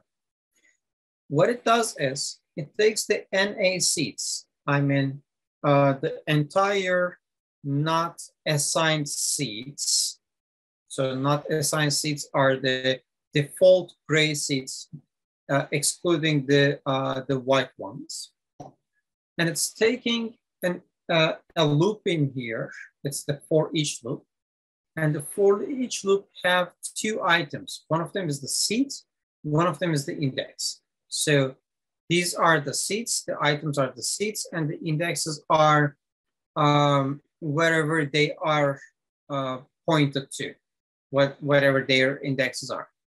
So what it says is, please go to the pre-selected seeds and check, is that indexed in here?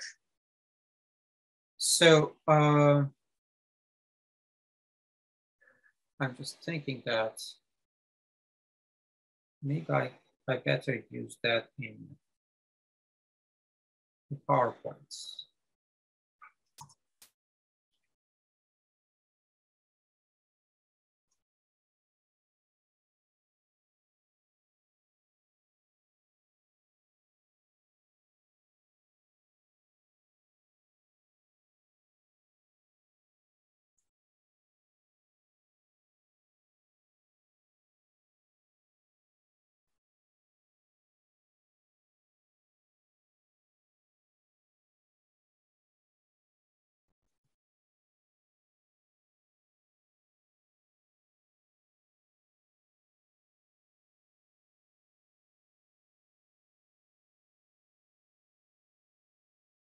Okay, let me just, I will just try to explain it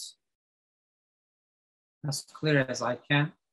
please stop me if you have any question. So I have two arrays in here. One of them is the pre-selected.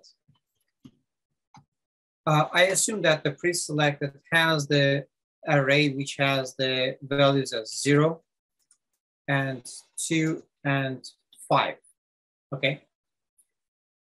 And I have another array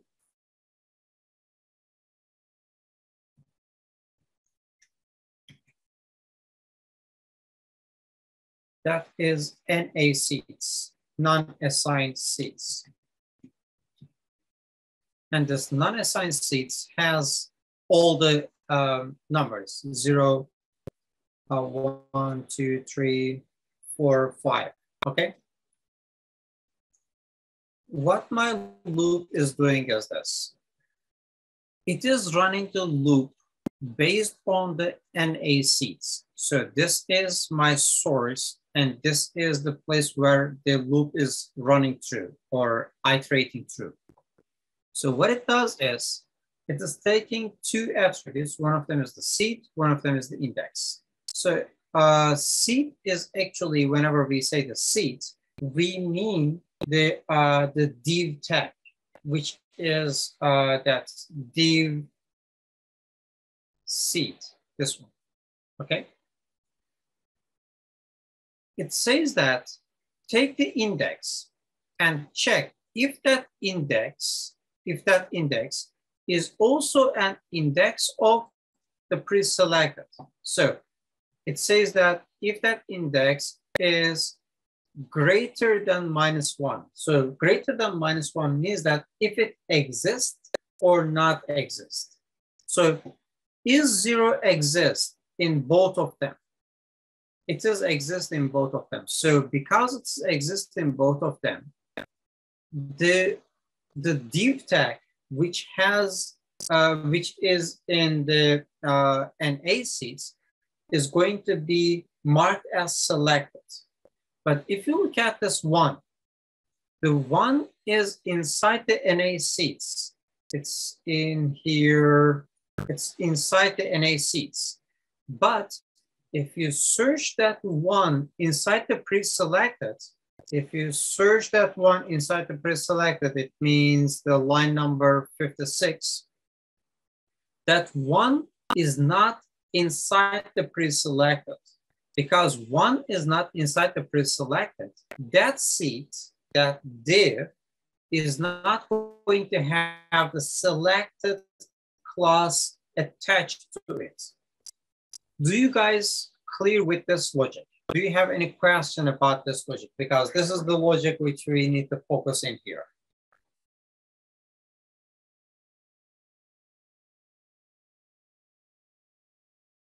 Any question? If you are clear, I will proceed to the next steps. Do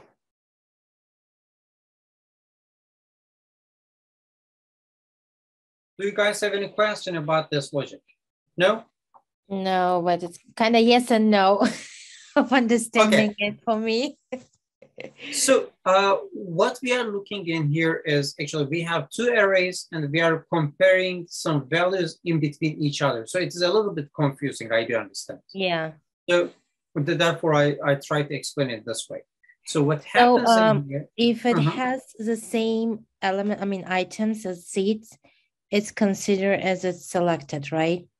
Yes, you're right. So okay, in this so case, it's not there, then it's not selected. That's exactly it does. Okay, so, okay. So if it is greater than -1, that means that it is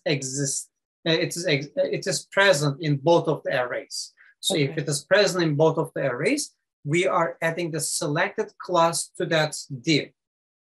But if it does not exist in both of the arrays, so in that case, this if logic is going to fail and this will not proceed. That means that that selected class will not be added to that div.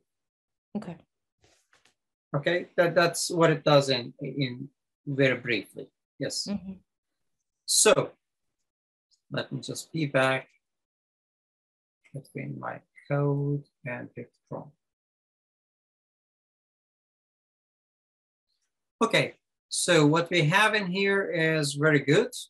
We are now able to carry those seats. But once we carry those seats, the problem is our application shows that those seats are selected in the chart, but it doesn't reflect in here.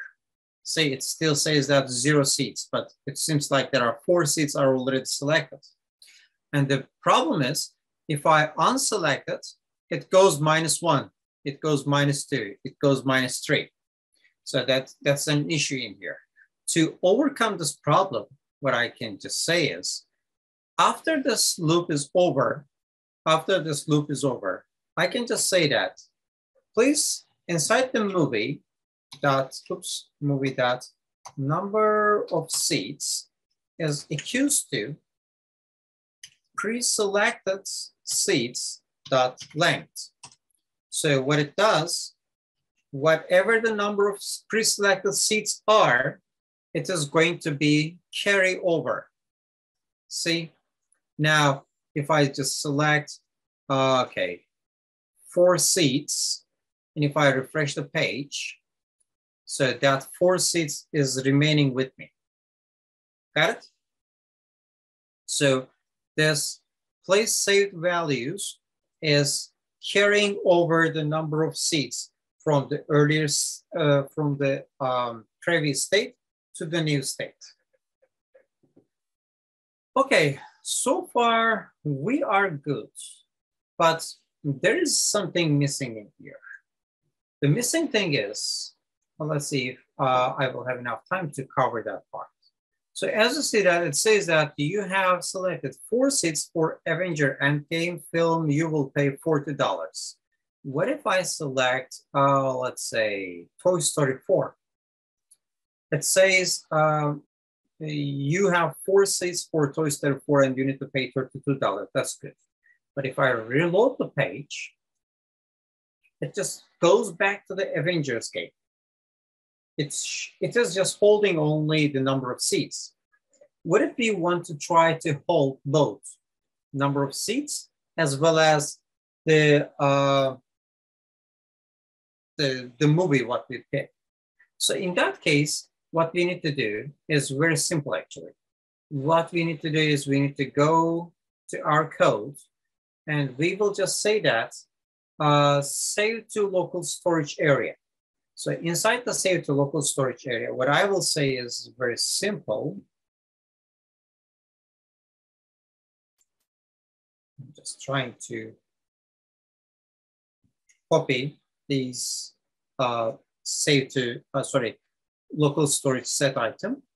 And now I'm going to save in here movie name, or I can just say movie, no problem. And the next one was going to be, I can just carry only the movie, but to make it easier, I'm just going to carry the price as well. So I will not supposed to,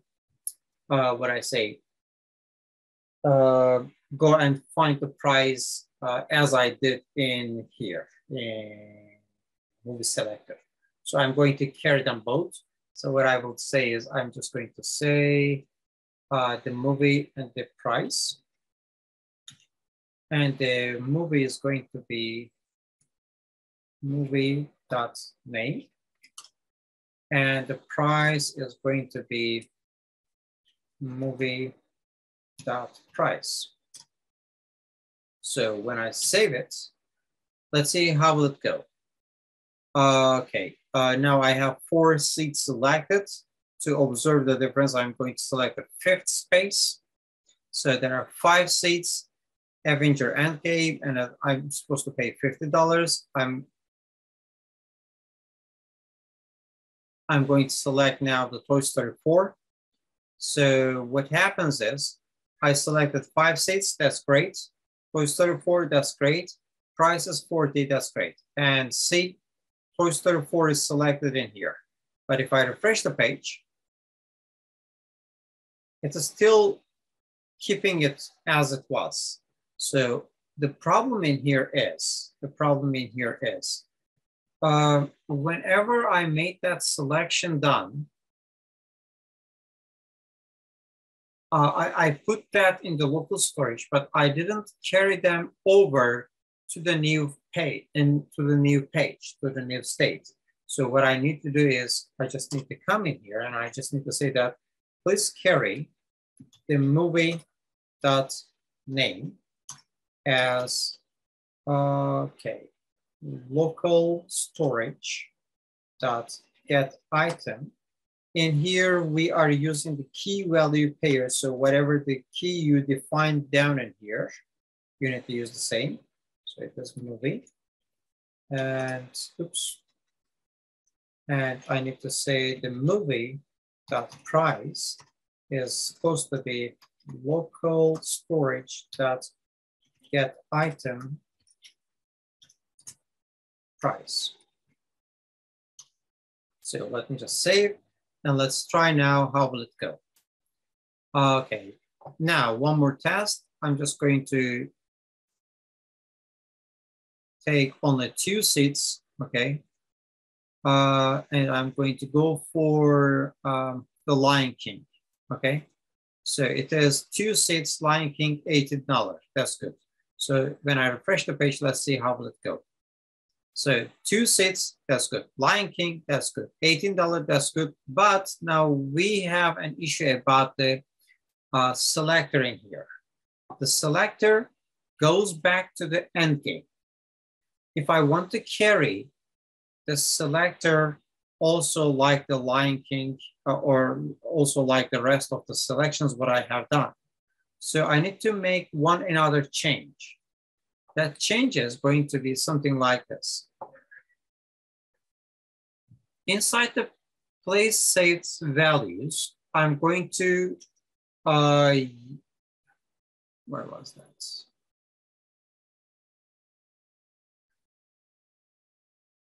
We have this movie selector, okay? So what I'm going to say that,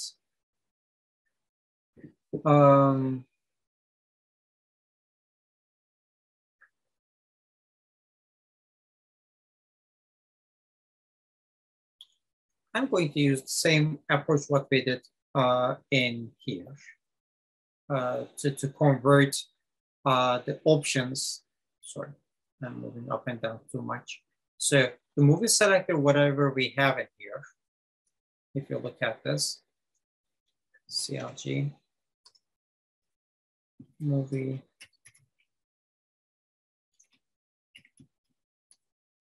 did I make this column something? Yeah. Okay. So this movie selector dot options. So let's see what it has actually. As you see that it has HTML options collection. So it is an HTML options collection. I'm just willing to convert it, first of all, array. So if I convert it into array, I have a chance to manipulate the data within that. So I'm going to say that please convert this collection into an array. And let's see what it is now. As you see that now it has turned into array. So each of these options are the options what we have in here. So what I'm going to do in here, in this options for each of them, I'm going to use the map method.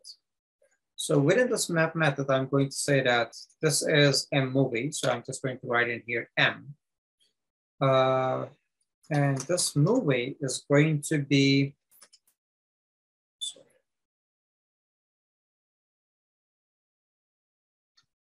Let me just check the parentheses. Okay, everything's good. So what I'm supposed to do in here is something like this. If this movie dot inner text, that inner text is the name of the movie, okay? Search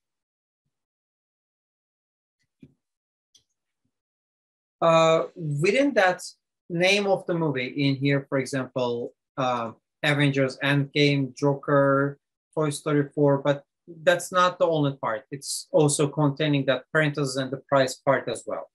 It is searching in entire string, whatever we see in here. It is searching something. That searching is going to be, okay, let me just carry this up so I will use that easily.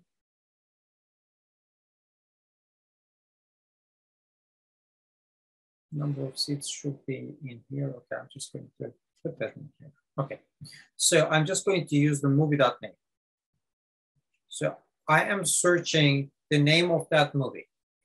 If it is inside there, so that means that its index is expected to be 0, but just to be in the safe side, I just made it greater than n equals to, but to actually what I'm expecting it to be equals to 0. Because if there's -1, that means I couldn't find it. Anything but -1 means that that word is inside that search keyword, actually search source. So within here, I'm just going to make a change. So I'm going to say that within that option what I select, please add the class list. Actually not class list, this is the select option, so that is going to be set attribute.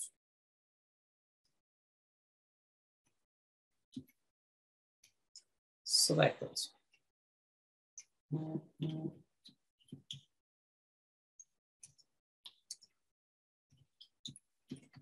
Selected is an attribute which is used in the select option HTML text. If you want something to be selected, you just need to use the selected keyword as I used in here. So let's try it, either it's working or not. So let me refresh the page. But before I refresh the page, let me remove first of all the items in the local storage. So this is the reason why we do not trust the client-based collected data. I'm just able to manipulate it any way I like. So right now, for instance, I just remove all the selections I did. So I'm just going to refresh the page. So when I refresh the page, as you see that it has been failed. I will just check why it's failing, but yeah, it's failed. So what I'm going to do, I'm just going to select something in here, Joker the movie, and I select these seats. So 2 seats, Joker is the name of the movie, and I need to pay $24. If I refresh the page, 2 seats, Joker is the movie, 24, and that's 12 in here. Okay, so that's good. I'm just going to go for the Toy Story 4, and I'm going to go for 3 seats. If I refresh the page, everything as it is. I just didn't like the way how it failed, because after I deleted these ones, let me just try to see why it's failing. So it says the selected seat is 0. Okay, the movie. So what I did in here, I forcefully changed the name of the movie. See, but thing in here,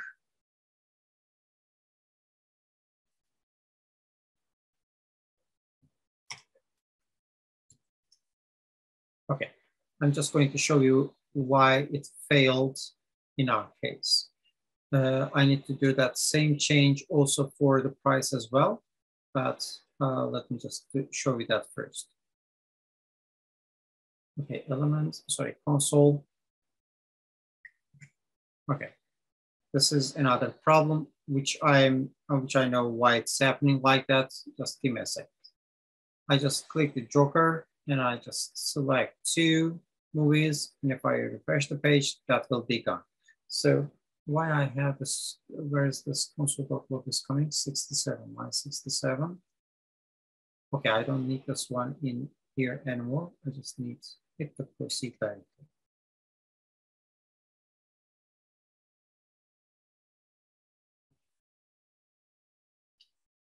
Okay, so line 54, okay. So what's happening in here is this. As developer, I assume that something is going to come from the local storage, get item moving. But if user delayed the local storage as I did right here, okay, if I just refresh the page, as you see that I received null in here. So what I did in here unexpectedly, I assigned the null as the name of the movie. So in that case, if you do not want it to take place like that, you can just do something what we have learned in the last couple of sessions. Do you remember this?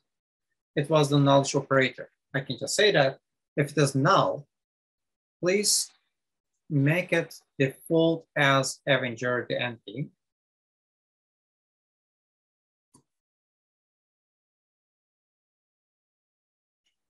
And if the price is also null, please make it default as 10. And also for the pre-selected seats length. So I'm going to put in here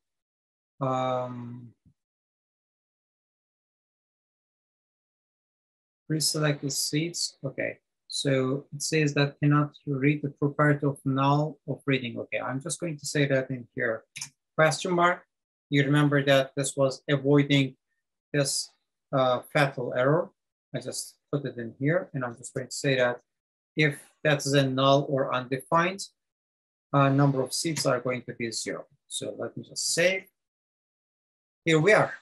I just refreshed the page, and I have no error messages left with the help of those knowledge operators. But again, I'm telling you that the knowledge operators are something new. If you were handling this problem in an old browser, this knowledge operator may not behave as it's intended. So what I'm going to do, I'm just going to save, and I'm just going to try this page, either it's working well or not. So I just click the Joker and I just select 2 seats. It is 2 seats, Joker, $24. I refresh the page. Everything is good. I just made it 3 seats, and the Lion King, it is 3 seats, Lion King, $27. If I refresh the page, it's working as well. So far, we are good in terms of coding, but what about your questions? Let me have your questions.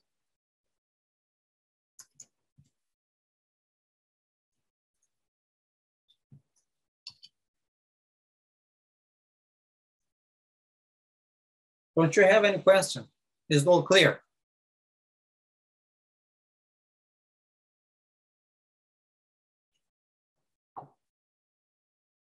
I'm pasting now the code to the class chat. I already push it to the GitHub. I'm going to give you one challenge, guys. So that challenge is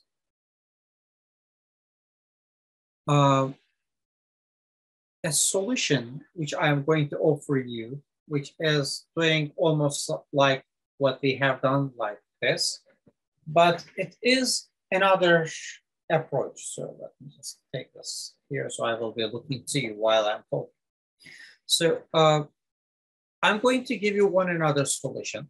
That is a solution which is solving the problem, solving the challenge, but in a different way. What I want you guys to try to understand is, I want you guys to read that code, go through it, and think about why that developer think in that way. This is called reverse engineering. Sometimes when you join a team, not sometimes, but most of the time when you join a team, the code will be there already. So what you need to do is You need to read the code, you need to understand, then you need to, depending on your understanding, add or remove some functionalities or some features there. I'm going to copy and paste a code now in the class chat. Please look into that code and try to understand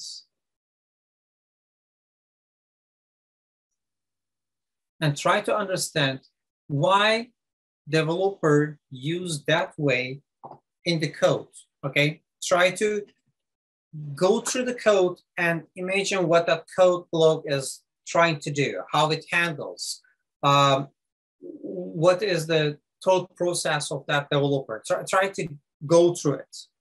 This is your first challenge. The second challenge is that code, if I'm not wrong, is able to carry the selected seeds from early states to late states or the new state. But it was not carrying the selected movie. Try to put that functionality within that code. So you right now have seen how to carry over some variables or some definitions, some attributes, properties, whatever you call, from the early state of the page to the new state. This new code, what I just shared with you guys in the class chat, is not carrying the selected movie from the old to the new session or to the new state. Try to use your skills and try to make that also being functional as well. So I think now it's your turn to ask questions and try to understand whatever we have done here so far more clear way. John said that he doesn't have any question. Anything about Zamira? Do you have any question? Nope. Is it nope because you couldn't understand? Is it nope because everything is clear for both John and Zamira? Is there anything, any way how I can help you better? It's clear, it's just need to gain that logic. For me, it makes sense. I think I just need a little bit of time to like kind of soak it in. Yeah. I think, yes. Yeah, I think on my own time, I would just look at the code and then try to play around with it on my own. For example, for example, I don't know the limits between what we can use the double question mark for or not. And yeah, just in general, the use of map, why, like using map versus just creating another array, stuff like that. So I need to figure out slowly. Yeah, actually, well, map is not creating a new array. I mean, it's like changing an old array to the new, or you kind of do something with the old array. For this one, the one what I used in 65 to 69, if I'm not wrong, instead of map, I can just use the filter in here too. That serves my goal because my goal in here was doing something. Actually, even I can use the for each in here. No need to use the map. The reality is, when I first learned the programming, that was years back, map means something else, okay? But in the JavaScript terminology, map, filter, or reduce are very functional and very effective methods to use. But I'm also kind of sometimes thinking in the old fashion. But after I write my code, I'm just revisiting my code and trying to make some retouches.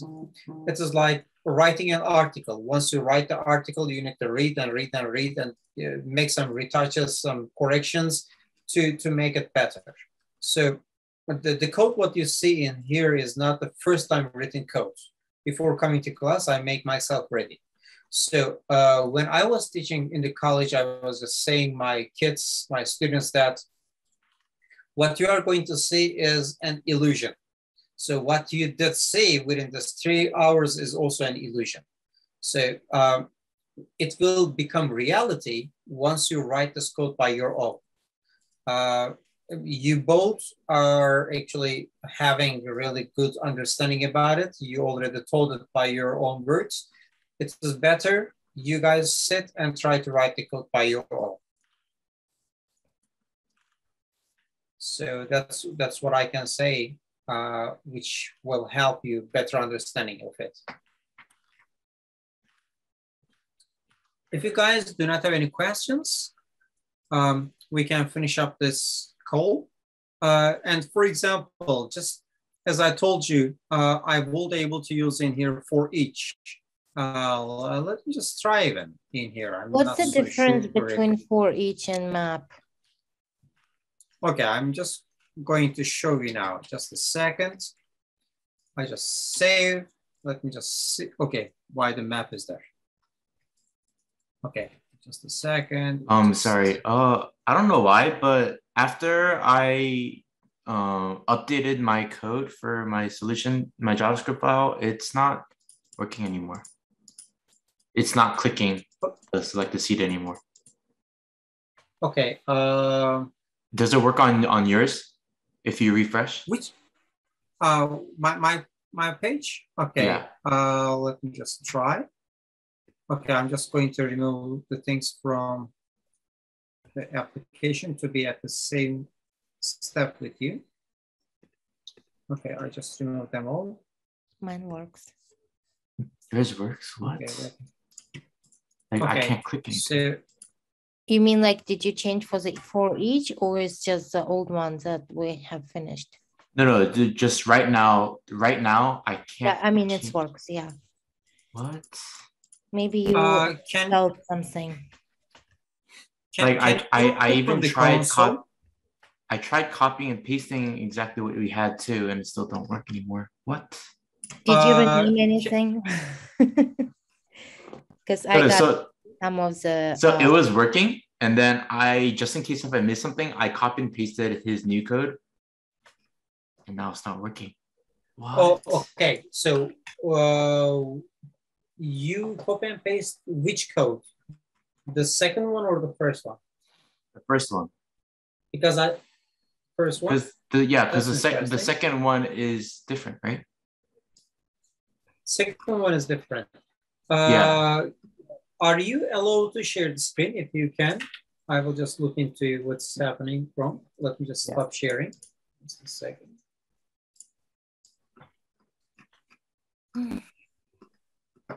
Huh.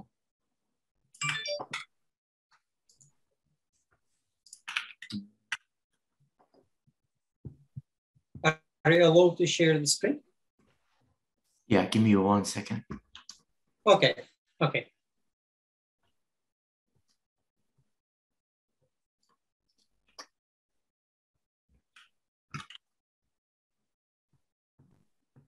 Let's see. Share screen.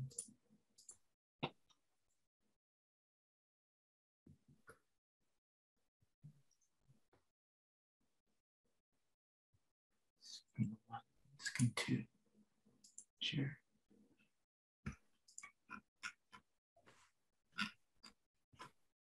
Okay. Can you also show me the browser?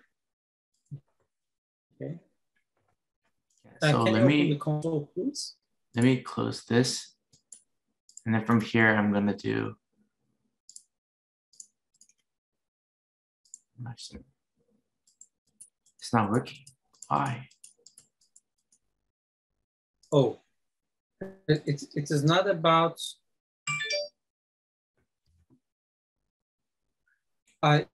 It's not clicking on the browser or something else. I just on the browser, it's not. So it's not, when I click it, it's not selecting.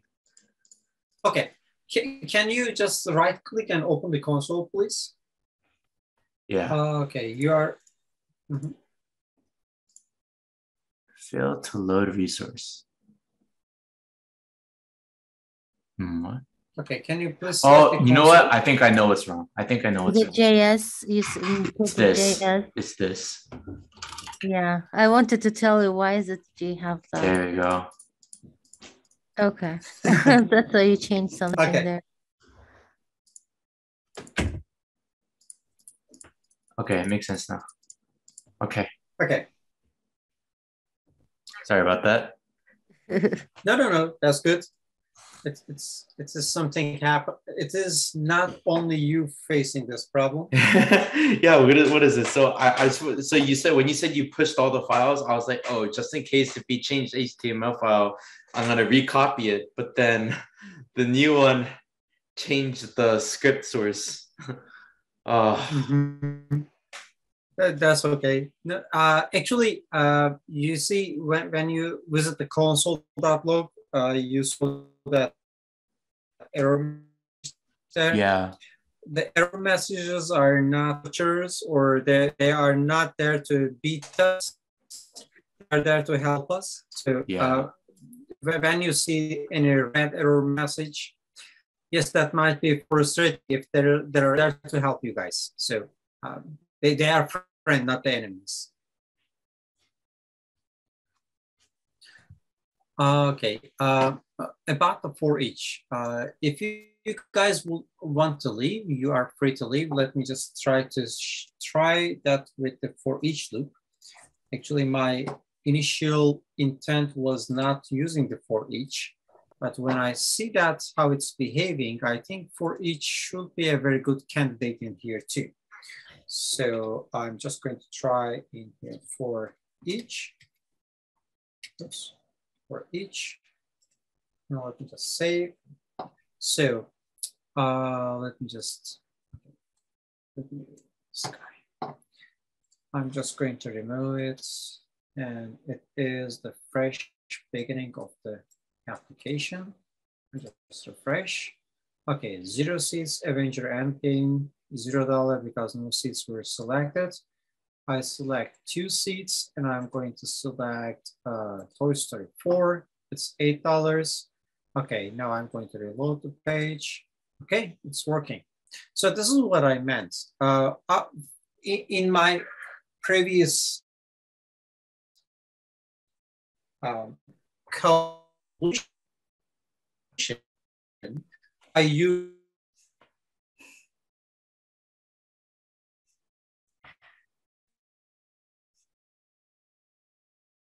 Breaking up again.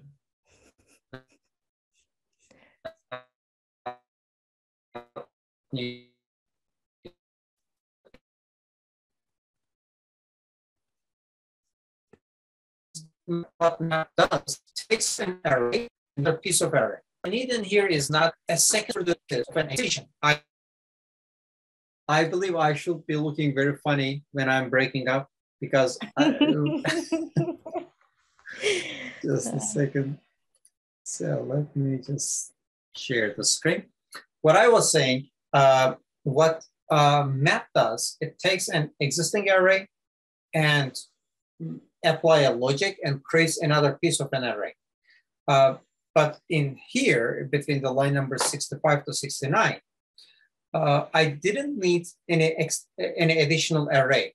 What I need is to take a decision, to have that decision to go through the different options which are available in here, select movie, and taking that decision was quite enough for me. So therefore, I convert the approach from map to for each.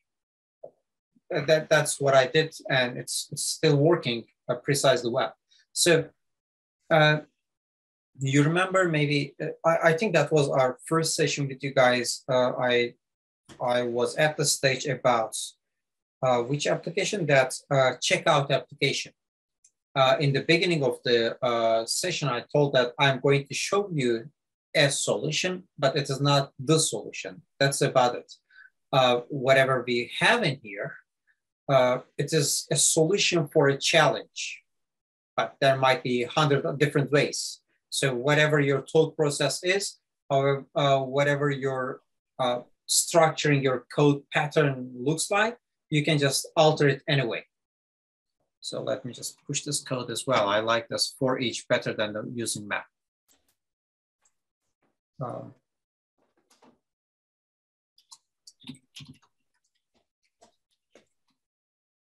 So, any further questions or concerns or comments, please feel free to share. No. Nope. None. Okay. John, do you have anything to share? Okay. He was in the library, if I'm not wrong, so I don't want him to have a difficult time. So please make your hands dirty, write the code as much as you can, practice it, and you will be done. Thank you very much, guys. Thank you. Almost 9. Have a great evening. Have a great rest of the week. Thank you too. Bye-bye.